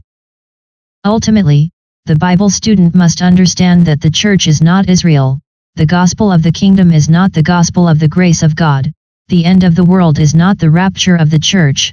Matthew chapter 24 is not a parallel passage for 1 Thessalonians chapter 4 or 1 Corinthians chapter 15. Yet, far too few can articulate these differences because they do not rightly divide. While it is true that the death, burial, and resurrection was not a part of the gospel of the kingdom during the ministry of Christ, it must be remembered that the crucifixion of Christ was yet future when this gospel was first preached. From the moment Christ died and rose again, the truth of his resurrection has been a vital part of any message preached. Those who would disregard Christ's sacrifice in Revelation should consider what the blood of Christ means to all post-Calvary. Revelation 12:11 And they overcame him by the blood of the Lamb, and by the word of their testimony, and they loved not their lives unto the death. It stands to reason that the preaching of the gospel of the kingdom in the future will be reinforced by the good news of Christ's offering for sins. To this truth, the scriptures agree. After all, the dragon will persecute the remnant of Israel which have the testimony of Jesus Christ, Revelation 12:17, and the faith of Jesus, Revelation 14:12, and when they are put to death, they are identified as the martyrs of Jesus, Revelation 17:6. This certainly sounds quite different from the Jewish nation prior to the crucifixion. 4. The absence of faith. If you envision a world without a single saved person left on earth, this gives you some concept of the spiritual and moral depravity taking place at the commencement of Daniel's 70th week. Deception, fear, hatred, and every manner of immorality will be on the rise, while love, hope, and peace will be hard to find. The conditions will worsen so badly that the Savior asked, "When the Son of Man cometh, shall he find faith on the earth?" Luke 18:8. From the onset of Daniel's 70th week, men will be plagued with the threat of deception, particularly as it applies to a false covenant and false prophets. After all, the one who is a liar, and the father of it, John 8:44, will have his share of false prophets doing his bidding. Even prior to the midpoint and the abomination of desolation, Satan must create doubt as to the identity and location of the Son of God. The false gospel is basically threefold. I am Christ, Matthew 24:5, Mark 13:6, Luke 21:8, the time draweth near, Luke 21:8, and follow me noted by the admonition, go ye not therefore after them, Luke 21:8. Whether or not the deceptive satanic messengers bark out threatenings when their appeals are refused is not necessarily known, but what is known is that their appeals result in a high rate of success. After all, the Bible says that many will come in Christ's name and they will effectively deceive many. In this capacity, these messengers, or antichrists, pave the way for the final antichrist to follow, 1 John 2:18. God also warned that during Daniel's 70th week, the hordes of hell will implement signs and wonders attempting to draw away the elect, believing Israel, Matthew 24:24, Mark 13:22. If this heightened deception were not sufficiently precarious, between Christ's return for the church and his return to earth to establish his kingdom, there will be an outpouring of hatred. Hatred unseen since the days of Noah. This makes sense seeing that the less that man understands and knows God, the less he comprehends love. 1 John 4:20. Few people will be able to be trusted, whether friend or foe, family or stranger, religious or abject heathen. God's people will first experience the dire threats originating from without before turning against each other. Darwinian philosophies rule the day, and many Jews will further forsake the religion of their father's God and adopt the philosophy of survival of the fittest. The contrast taking place between truth and error is a major difference between man-made humanism and biblical religion. Humanism says love thyself first, yet biblical religion says love others first and love them always above oneself. The Jews will witness their loved ones cast into prisons only to be brought before the rulers of these nations. The Jews will be afflicted and beaten with many killed. As the Jews see their loved ones delivered for interrogation to the councils and synagogues, they become overwhelmed by the resultant fear. Unfortunately, many of the Jews will not withstand the onslaught and eventually turn upon each other. Matthew 24:9, Mark 13:9, Luke 21:12. Fear of the unknown frequently motivates men to stoop to unfathomable lows. Due to the threats made by the nations and kingdoms during Daniel's 70th week, the Jews will grow increasingly apprehensive. As a result, they will take extreme measures to protect themselves. These defensive maneuvers will progressively decline in morality. They begin with personal offenses before spiraling into a complete betrayal and hatred for those of their own families. Matthew 24:10. The threats that started from without will now deprive families and communities of any peace even within their once protected environments. This environment will lead to a betrayal with no one immune. This betrayal will include friends but eventually extends to both distant and immediate family members. Mark 13:12, Luke 21:16. For those who find this scenario impossible to accept or believe, consider the circumstances surrounding the early church. The Apostle Paul, an unsaved Pharisee named Saul at the time, removed men and women from their homes, compelling them to blaspheme or die. Acts 8:3, Acts 26:10-11. Why? Simply because of Saul's intense hatred for those Jews who had trusted Christ. This same type of division seems to appear during Daniel's 70th week. After all, the Lord Jesus offered the following context stating all this was for my Jesus' name's sake. Matthew 24:9, Luke 21:12. Since the church is gone, this necessitates that some Jews will proclaim the name of Christ. Any outward acknowledgement of the truth becomes increasingly dangerous and deadly. The desire for alternatives reaches an all-time high. As demand for false truths arise, the devil has a sufficient supply of false teachers at his disposal. Many Jewish people will choose to reject Christ and reject the message of the forthcoming judgment. Instead, they will be looking for alternatives to this impending calamity. The devil will happily oblige them with such falsehoods and deception, especially in the spiritual realm. Matthew 24:11. Truth and righteousness are inseparable. As lies supplant truth, iniquity replaces righteousness. Unfortunately, no one controls how far things spiral out of control. As iniquity abounds and escalates, love simply dies or waxes cold and indifferent. Matthew 24:12. Man has not witnessed a time, on a worldwide scale, when no semblance of love existed outside a small remnant, that is, since before Noah's flood. Genesis 6:5. Noah's day was and the future will be a time destitute of love, which may seem unfathomable and even unimaginable to Christians today. We simply find it hard to conceive a time when the masses will gladly betray one another to death without remorse. Some perspective would help. No matter how bad things get concerning the sanctity of life before the rapture, with abortions or murder as it stands in God's eyes, sinicide, geronticide, assisted suicides, etc. Christians today still impact many societies. Imagine a future world without any Christian influence, a world where hearts have grown so cold there is no love. That's Daniel's 70th week. As love waxes cold, life is no longer precious and loses its significance. People's consciences will be seared. Isaiah offered a vivid description of these future times when he said, I the Lord will make a man more precious than fine gold, even a man than the golden wedge of Ophir, Isaiah 13:12. As man continues to devalue human life, murder and other deviant criminal activities escalate out of control. The taking of life will be commonplace and easily justifiable in these last days. Again, no wonder Jesus asked, when the Son of Man cometh, shall he find faith on the earth? Luke 18:8. 5.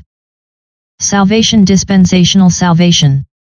Unfortunately, this is where many well-meaning saints will immediately go to Matthew 24:13 and suggest that believers in the tribulation must endure unto the end to garner or maintain their soul's salvation. However, the salvation 8 mentioned simply refers to physical salvation and preservation of one's life. Those who physically endure without taking the mark of the beast are ultimately physically delivered to enter physically into the millennium. In other words, those who want to enjoy kingdom life must mix their faith with good works by enduring to the end. Always ask yourself from what the person is being saved and unto what is the person being saved. Today, spiritual salvation refers to being saved from sin unto righteousness. After the rapture, many of the references refer to being saved from physical death so the individual can survive and enter the millennial kingdom alive. The sad truth is that far too many Bible teachers view saved and salvation in the Bible as always referring to one soul like that found in Acts 4:12. Yet, the Matthew passage is speaking of physical elements enduring physically and being physically saved. The widespread incorrect application of this verse has led to some questionable teachings and unfortunate contradictions. The context proving the type of salvation is plainly given in Matthew chapter 24, Mark chapter 13, and Luke chapter 21. This salvation is obviously physical in nature. Jesus refers to a man's flesh, Matthew 24:22, Mark 13:20, even including the preservation of the hairs upon one's head, Luke 21:18. Read the context, Matthew 24:22, and except those days should be shortened, there should no flesh be saved, but for the elect's sake those days shall be shortened. Mark 13:20, and except that the Lord had shortened those days, no flesh should be saved, but for the elect's sake, whom he hath chosen, he hath shortened the days. Luke 21:18, but there shall not an hair of your head perish. Likewise, God's promise to shorten the days, likely the length of a day, involves the preservation of physical life. If those days are not shortened in some fashion, the Bible says that none of the elect, believing Israel, would be able to physically endure to the end. The shorter the days, the more that will be saved, spared physically. Those saving their physical life from a physical death will exit Daniel's 70th week to enjoy the millennial kingdom. It is as simple as that. If this salvation mentioned in the Olivet Discourse referred to a spiritual salvation or birth, which it does not, the shortening of days would produce the opposite outcomes. With less time, fewer would be reached with the message of salvation. The longer time continues, the more people could have an opportunity to be birthed into God's family. The shortening of a day would mean less killing time and less dying time. This passage simply does not refer to a spiritual birth, but it does refer to a physical escape similar to that found in Exodus 8. Enduring to the end of the 70th week period in the context has nothing to do with being born again or a soul's salvation. It refers to those who refuse the mark of the beast but also flee for their lives day after day, hour by hour, and minute by minute. 3 scenarios exist at that time: the Jews endure, or get caught, or give up and give in to the lie. King Jesus is preparing to establish his kingdom on earth. Only by the grace of God will an individual of the Jewish nation make it alive through that week of years. If a person does not trust in the Lord, he will fail to enjoy the blessings of going into the kingdom. Exodus, the picture of physical salvation. The Bible says that history repeats itself. The story in Exodus of the Exodus from Egypt reveals many similarities to what will take place with the Jews in Daniel's 70th week. Ecclesiastes 3:15 That which hath been is now, and that which is to be hath already been, and God requireth that which is past. The book of Exodus offers an example of those who were physically spared. Interestingly, the judgment involved smiting the land of Egypt and the gods of Egypt, not the people of Egypt or of Israel. Exodus 12:12-13. Those who were destroyed in Egypt died because there was no blood on the doorpost. Those who escaped Egypt were redeemed from bondage because of God. By His grace, His mercy, and His power He delivered those who put their faith and trust in the Word of God. The Exodus from Egypt was a physical deliverance of an earthly people from an earthly bondage to go to a piece of earth and live there on the earth in the land. Sounds familiar? There was no heaven or paradise in view. Again, this parallel example refers to a physical people receiving physical deliverance to go into a physical land. Additionally, the law was given to them so that they could live long in the land. Exodus 20:12 Honor thy father and thy mother, that thy days may be long upon the land which the Lord thy God giveth thee. The 10 Commandments were given to Israel so that they could live long on the land. This people had already been redeemed in Exodus chapter 12. The law was not given to them to bring them out of bondage because they had already been brought out of Egyptian bondage. What happened to those who disobeyed the commandments? They died in wilderness. So much for a long life in the land. Simply believing the Bible proves these truths. 1 Corinthians chapter 10 explains the scenario, mentioning the wilderness cloud covering and the Red Sea crossing with the baptism that took place. 1 Corinthians 10:1 Moreover, brethren, I would not that ye should be ignorant, how that all our fathers were under the cloud, and all passed through the sea, 2 And were all baptized unto Moses in the cloud and in the sea, 3 And did all eat the same spiritual meat, 4 And did all drink the same spiritual drink, for they drank of that spiritual rock that followed them, and that rock was Christ. Spiritually they all drank, they were all delivered, they were all baptized in the sea. Yet the passage continues by explaining that many of them did not make it into the promised land. Think future millennium. 1 Corinthians 10:5 But with many of them God was not well pleased, for they were overthrown in the wilderness. Who were these people that were overthrown in the wilderness? They were under the blood of the Passover, redeemed by grace from Egypt, spiritually ate and drank, spiritually were baptized.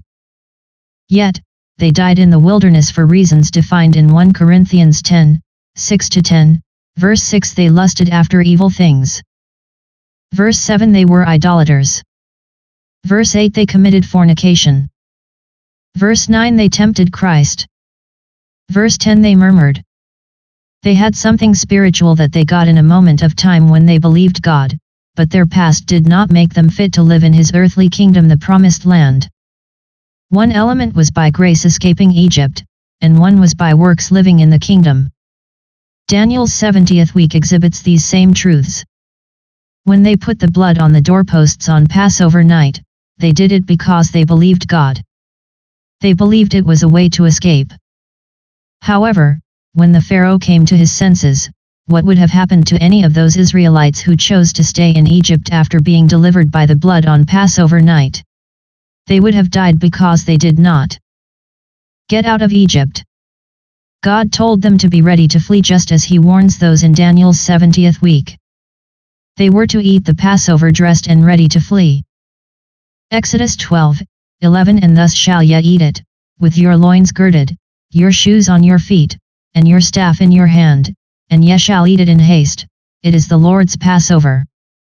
They are to flee and focus on one thing: escape. Concerning Daniel's 70th week, the following warning is issued concerning their physical survival.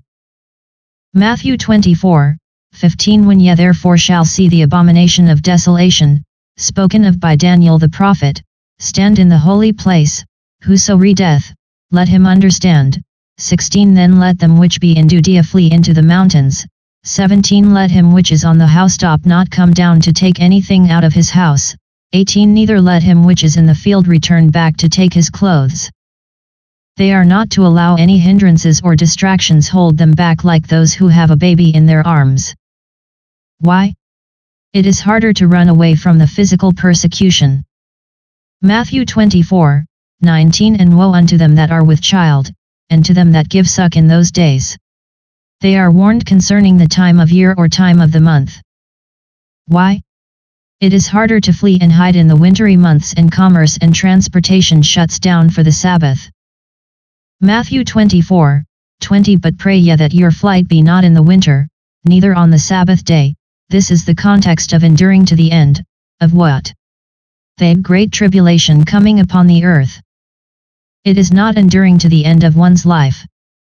Matthew 24:21 For then shall be great tribulation, such as was not since the beginning of the world to this time, no, nor ever shall be. The context of enduring to the end refers to when Christ sets up his kingdom. Verse 3, not enduring to the end of one's life. Here is the context of Matthew chapter 24.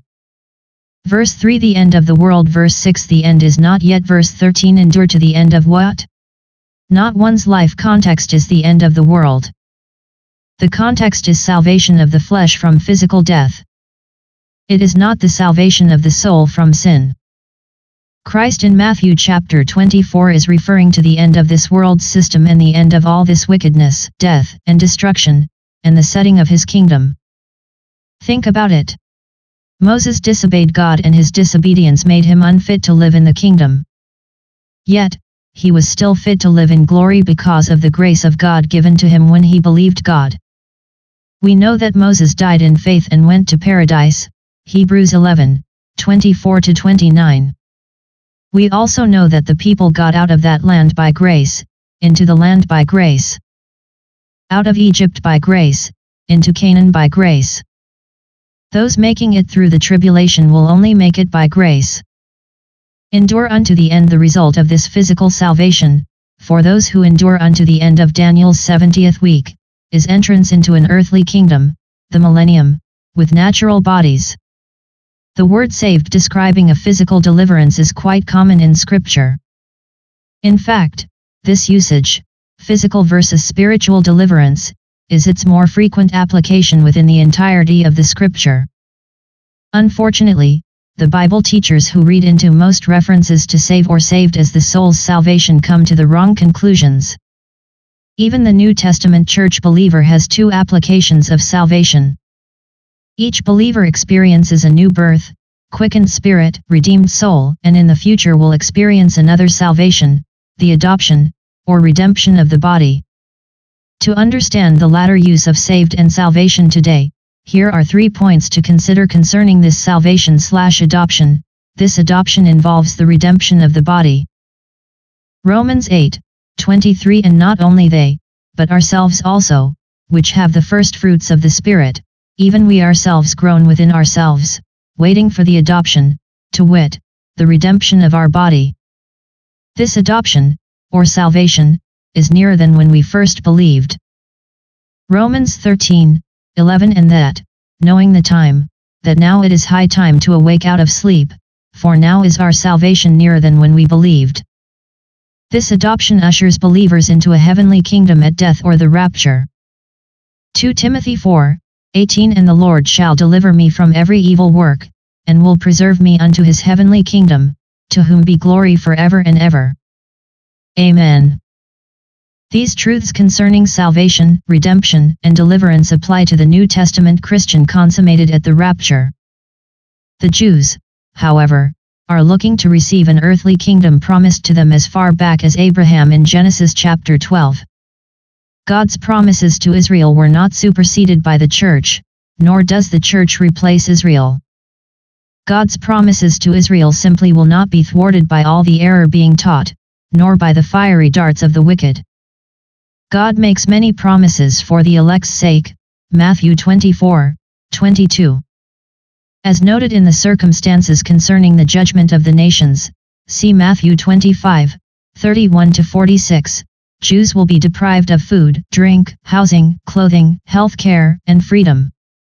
The nations will be rewarded for having provided these things during Daniel's 70th week. Fortunately, God shortened the days to ensure some could and would survive the onslaught from every side. Physical survival during Daniel's 70th week for a Jew and others refusing the mark of the beast will be like running a gauntlet with danger around every corner. The believers will be sandwiched between the wrath of their enemies, the wrath of their friends, and that of their families.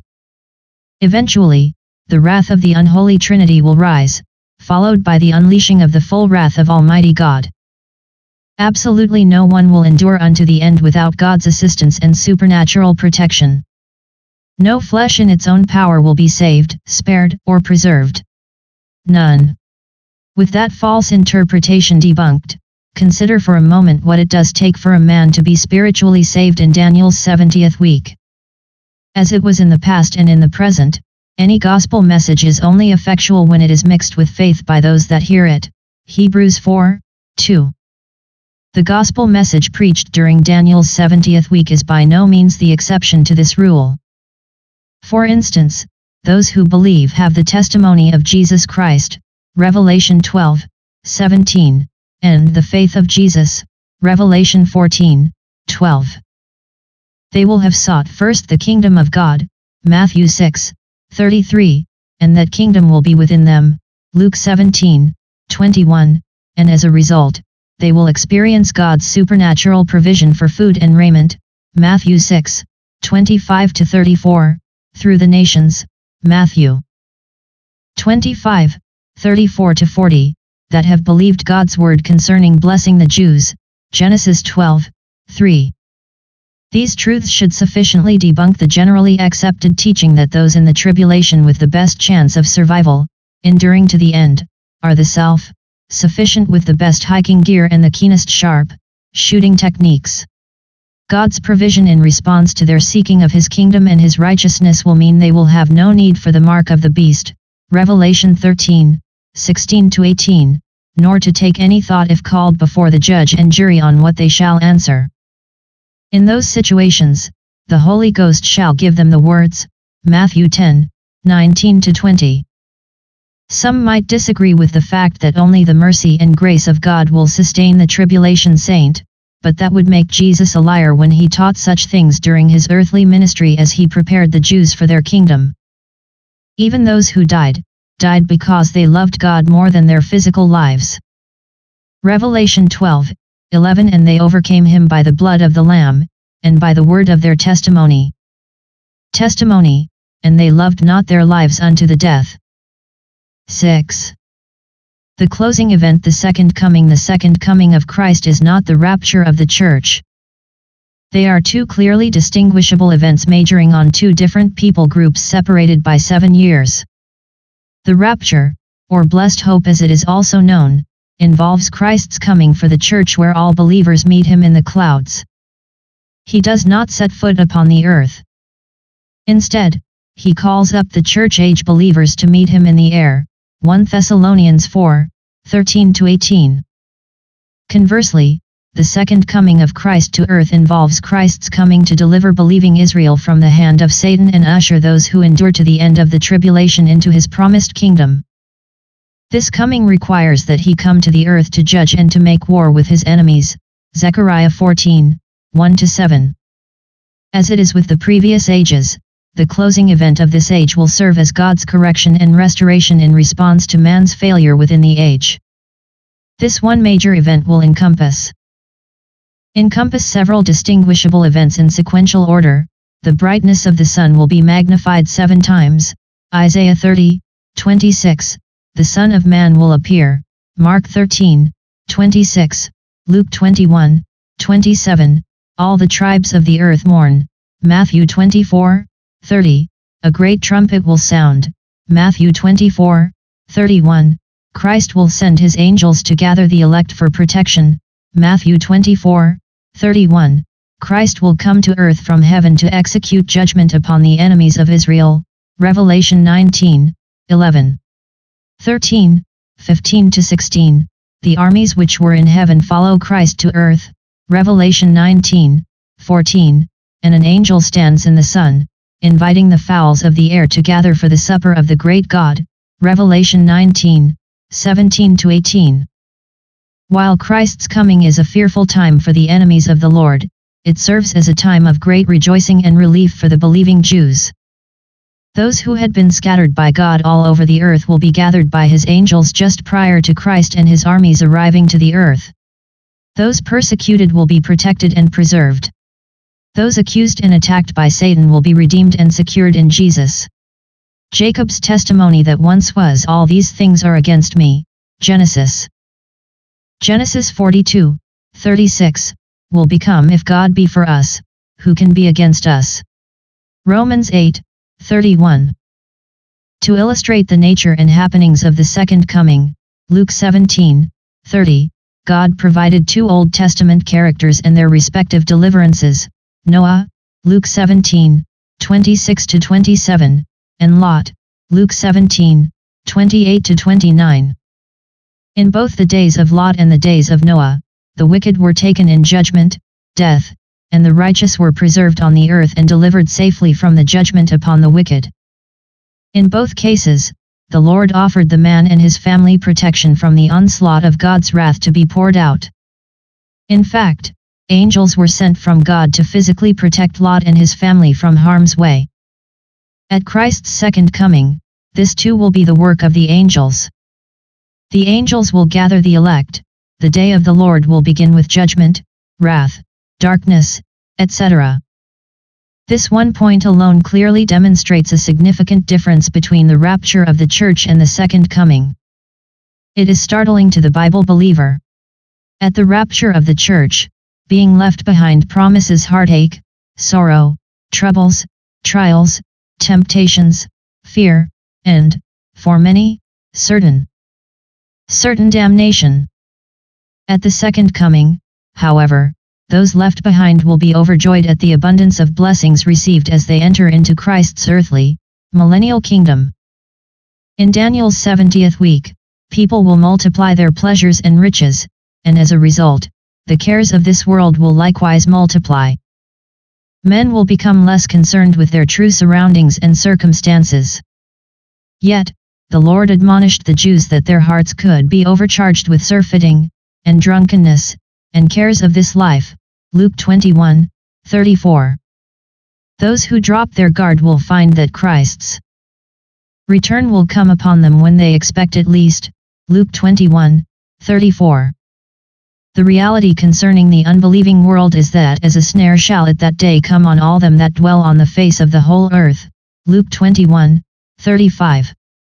It does not have to be that way for the Jews. God has provided a way of escape faith. Considering these basic concerns, the Lord called the Jews to a three-pronged response: 1. Take heed, 2. Watch, and 3. Pray. The admonition to take heed involves personal responsibility or accountability to oneself. The admonition to watch can include the personal call to take heed but extends to being circumspect as to the circumstances of life surrounding all of mankind upon the earth. Lastly, the Lord admonished the people to pray. Heeding and watching is quite useless unless the people seek God's help to thwart the plans of Satan and preserve the believing Jews. The end desire for these Jews is that they will escape all these things that shall come to pass and be left behind to stand before the Son of Man. Luke 21:36. 8. The Age of the Kingdom, Revelation 20:1. The opening event, the second coming. God reveals very little about the age of the kingdom in the book of Revelation. However, one truth holds certain: the duration of this kingdom. 6 of the 10 verses specifically dealing with this age make sure that we understand it encompasses 1,000 years. Revelation 22, 3, 4, 5, 6, 7. This 1,000-year period measures from the time of Christ's second coming to the casting of Satan into the lake of fire and brimstone. Revelation 20, 10. Christ came as the Lamb of God at his first advent, John 1, 29, 36, meek and lowly. Yet, Christ returns at his second advent in all his glory with power and majesty and judgment. Unfortunately, because men fail to consider the entirety of Scripture, the various elements involved in this advent are missed. For example, Matthew 25:31 simply says that Christ will come with his holy angels and sit upon his throne, yet, between those two events, the Bible points to a major judgment called the judgment of the nations. Before Christ establishes his millennial kingdom, the Lord will execute judgment upon the nations. Unbelievers will be refused entrance into the kingdom while believing nations hear the joyful words, "Come, ye blessed of my Father, inherit the kingdom prepared for you from the foundation of the world." Matthew 25:34. These nations do not enter the kingdom because of some Calvinistic override of their will, rather, they enter because of their faith in the Word and their obedience to the revealed will of God. This judgment corresponds to the prophecy found in Psalm 9. There, David spoke of a time when mine enemies are turned back, they shall fall and perish at thy presence. Psalm 9:3. He acknowledged that the Lord satest in the throne judging right. Psalm 9:4. He saw that the Lord rebuked the heathen, destroyed the wicked, put out their name forever and ever. Psalm 9:5. Additionally, David wrote that God prepared his throne for judgment. Psalm 9:7. And that God would judge the world in righteousness and minister judgment to the people in uprightness. Psalm 9:8. In closing, David understood that the wicked shall be turned into hell, and all the nations that forget God. Psalm 9:17. In fact, the fruition of the judgment is an answer to David's prayer found in the concluding remarks of the psalm.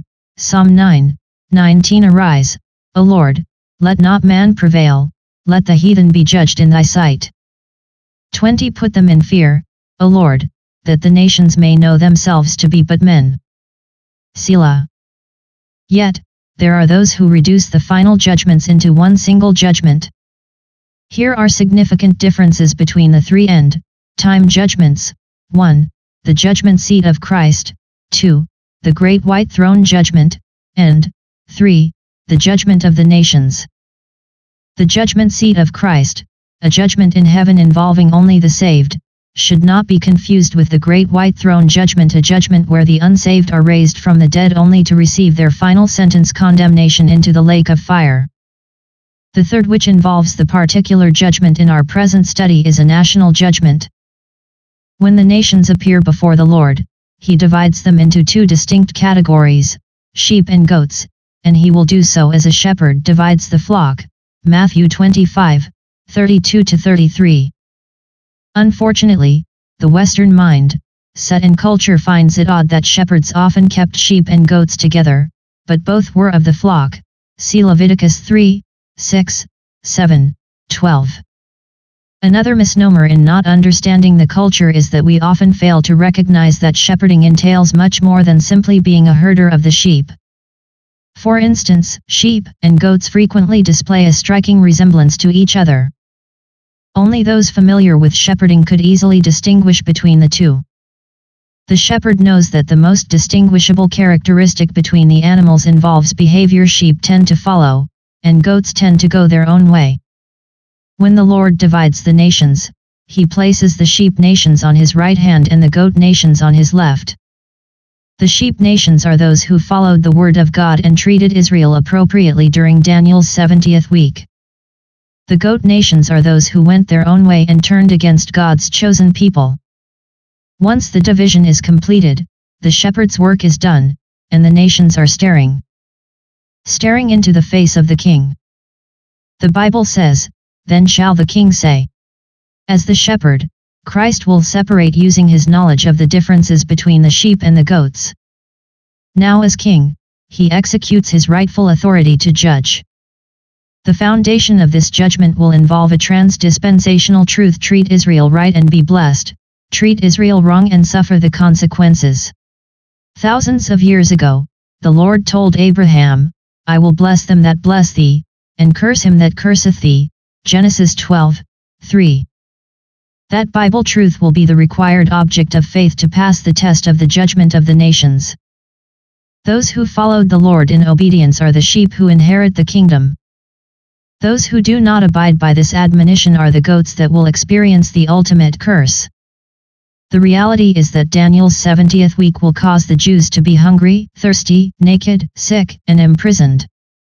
Those nations in direct opposition to the New World Order will adopt a pro-Jewish policy. At the judgment of the nations, they will find their reward far superior to any temporary hardships experienced. The Jews will also be faced with a judgment at this time. This judgment is described in Ezekiel 20:34-38.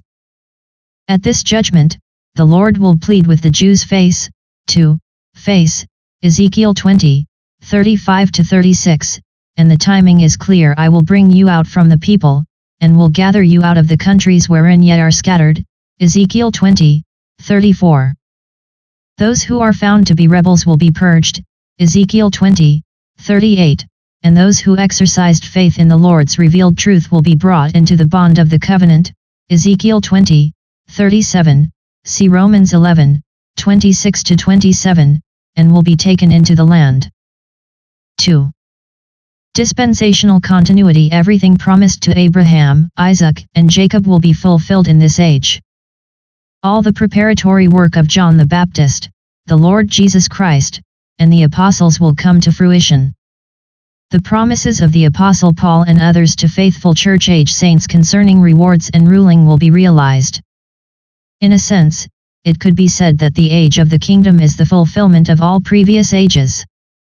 As such, much of the continuity will be the realization of things promised in previous times.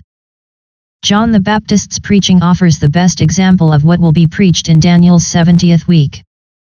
He said to prepare yourself by your works for the coming of the King and the establishment of the kingdom. Yet, he first pronounced, Behold the Lamb of God that taketh away the sin of the world, John 1:29. You must accept the Lamb and then get your works right if you want to be a part of that kingdom. If you want to physically live following the abomination of desolation, do not stick around Jerusalem.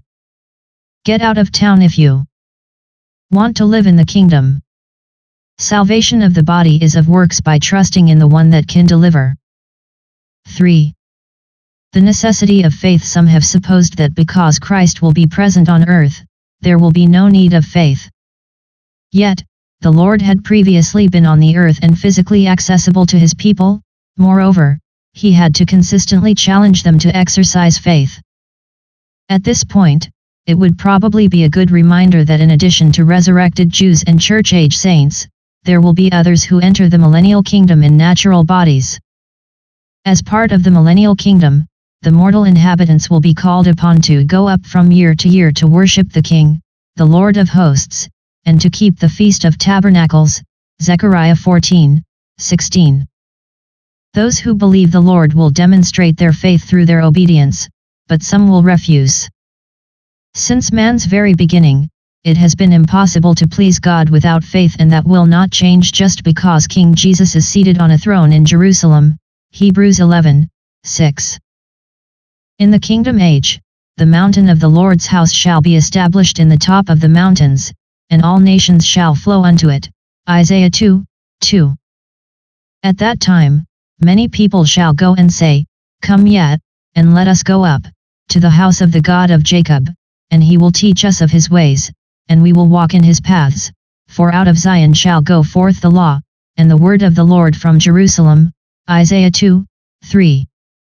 As is true in every age, a message preached or taught must be believed. The incarnate Savior required faith at his first advent and will require nothing less when he returns as the King establishing his kingdom. 4. The absence of faith. The righteous entering the kingdom from Daniel's 70th week will do so in natural bodies. Over the course of the 1,000 years, those with natural bodies will have children and will multiply the population of the earth, Jeremiah 30:19-22, Ezekiel 47:22. Life expectancy will only be shortened by faithless disobedience, and there will be no more thence an infant of days. Isaiah 65:20. Those who enter the kingdom in righteousness will be brought into the covenant, but their offspring are not born into those conditions. The kingdom will be governed by strict rules, see Matthew chapters 5 through 7, and the consequences for disobedience will be swift, Zechariah 14:16-19, and stern, Psalm 2:7-9. Yet, all of this proves that there will be sin in the kingdom, and sin only exists where there are sinners. God has never been interested in men serving and loving Him by being forced or given no choice. As such, these who newly populate and live during the kingdom will be faced by the choice to trust Christ or to rebel against Him. At the end of the 1,000 years, Satan will be able to gather together to battle, the number of whom is as the sand of the sea, Revelation 20:8. This is the greatest example of a people absent of faith. 5. Salvation. It is obvious at the end that a multitude of people will turn against the Lord in unbelief, but as clearly stated, there are those who will trust in the Lord.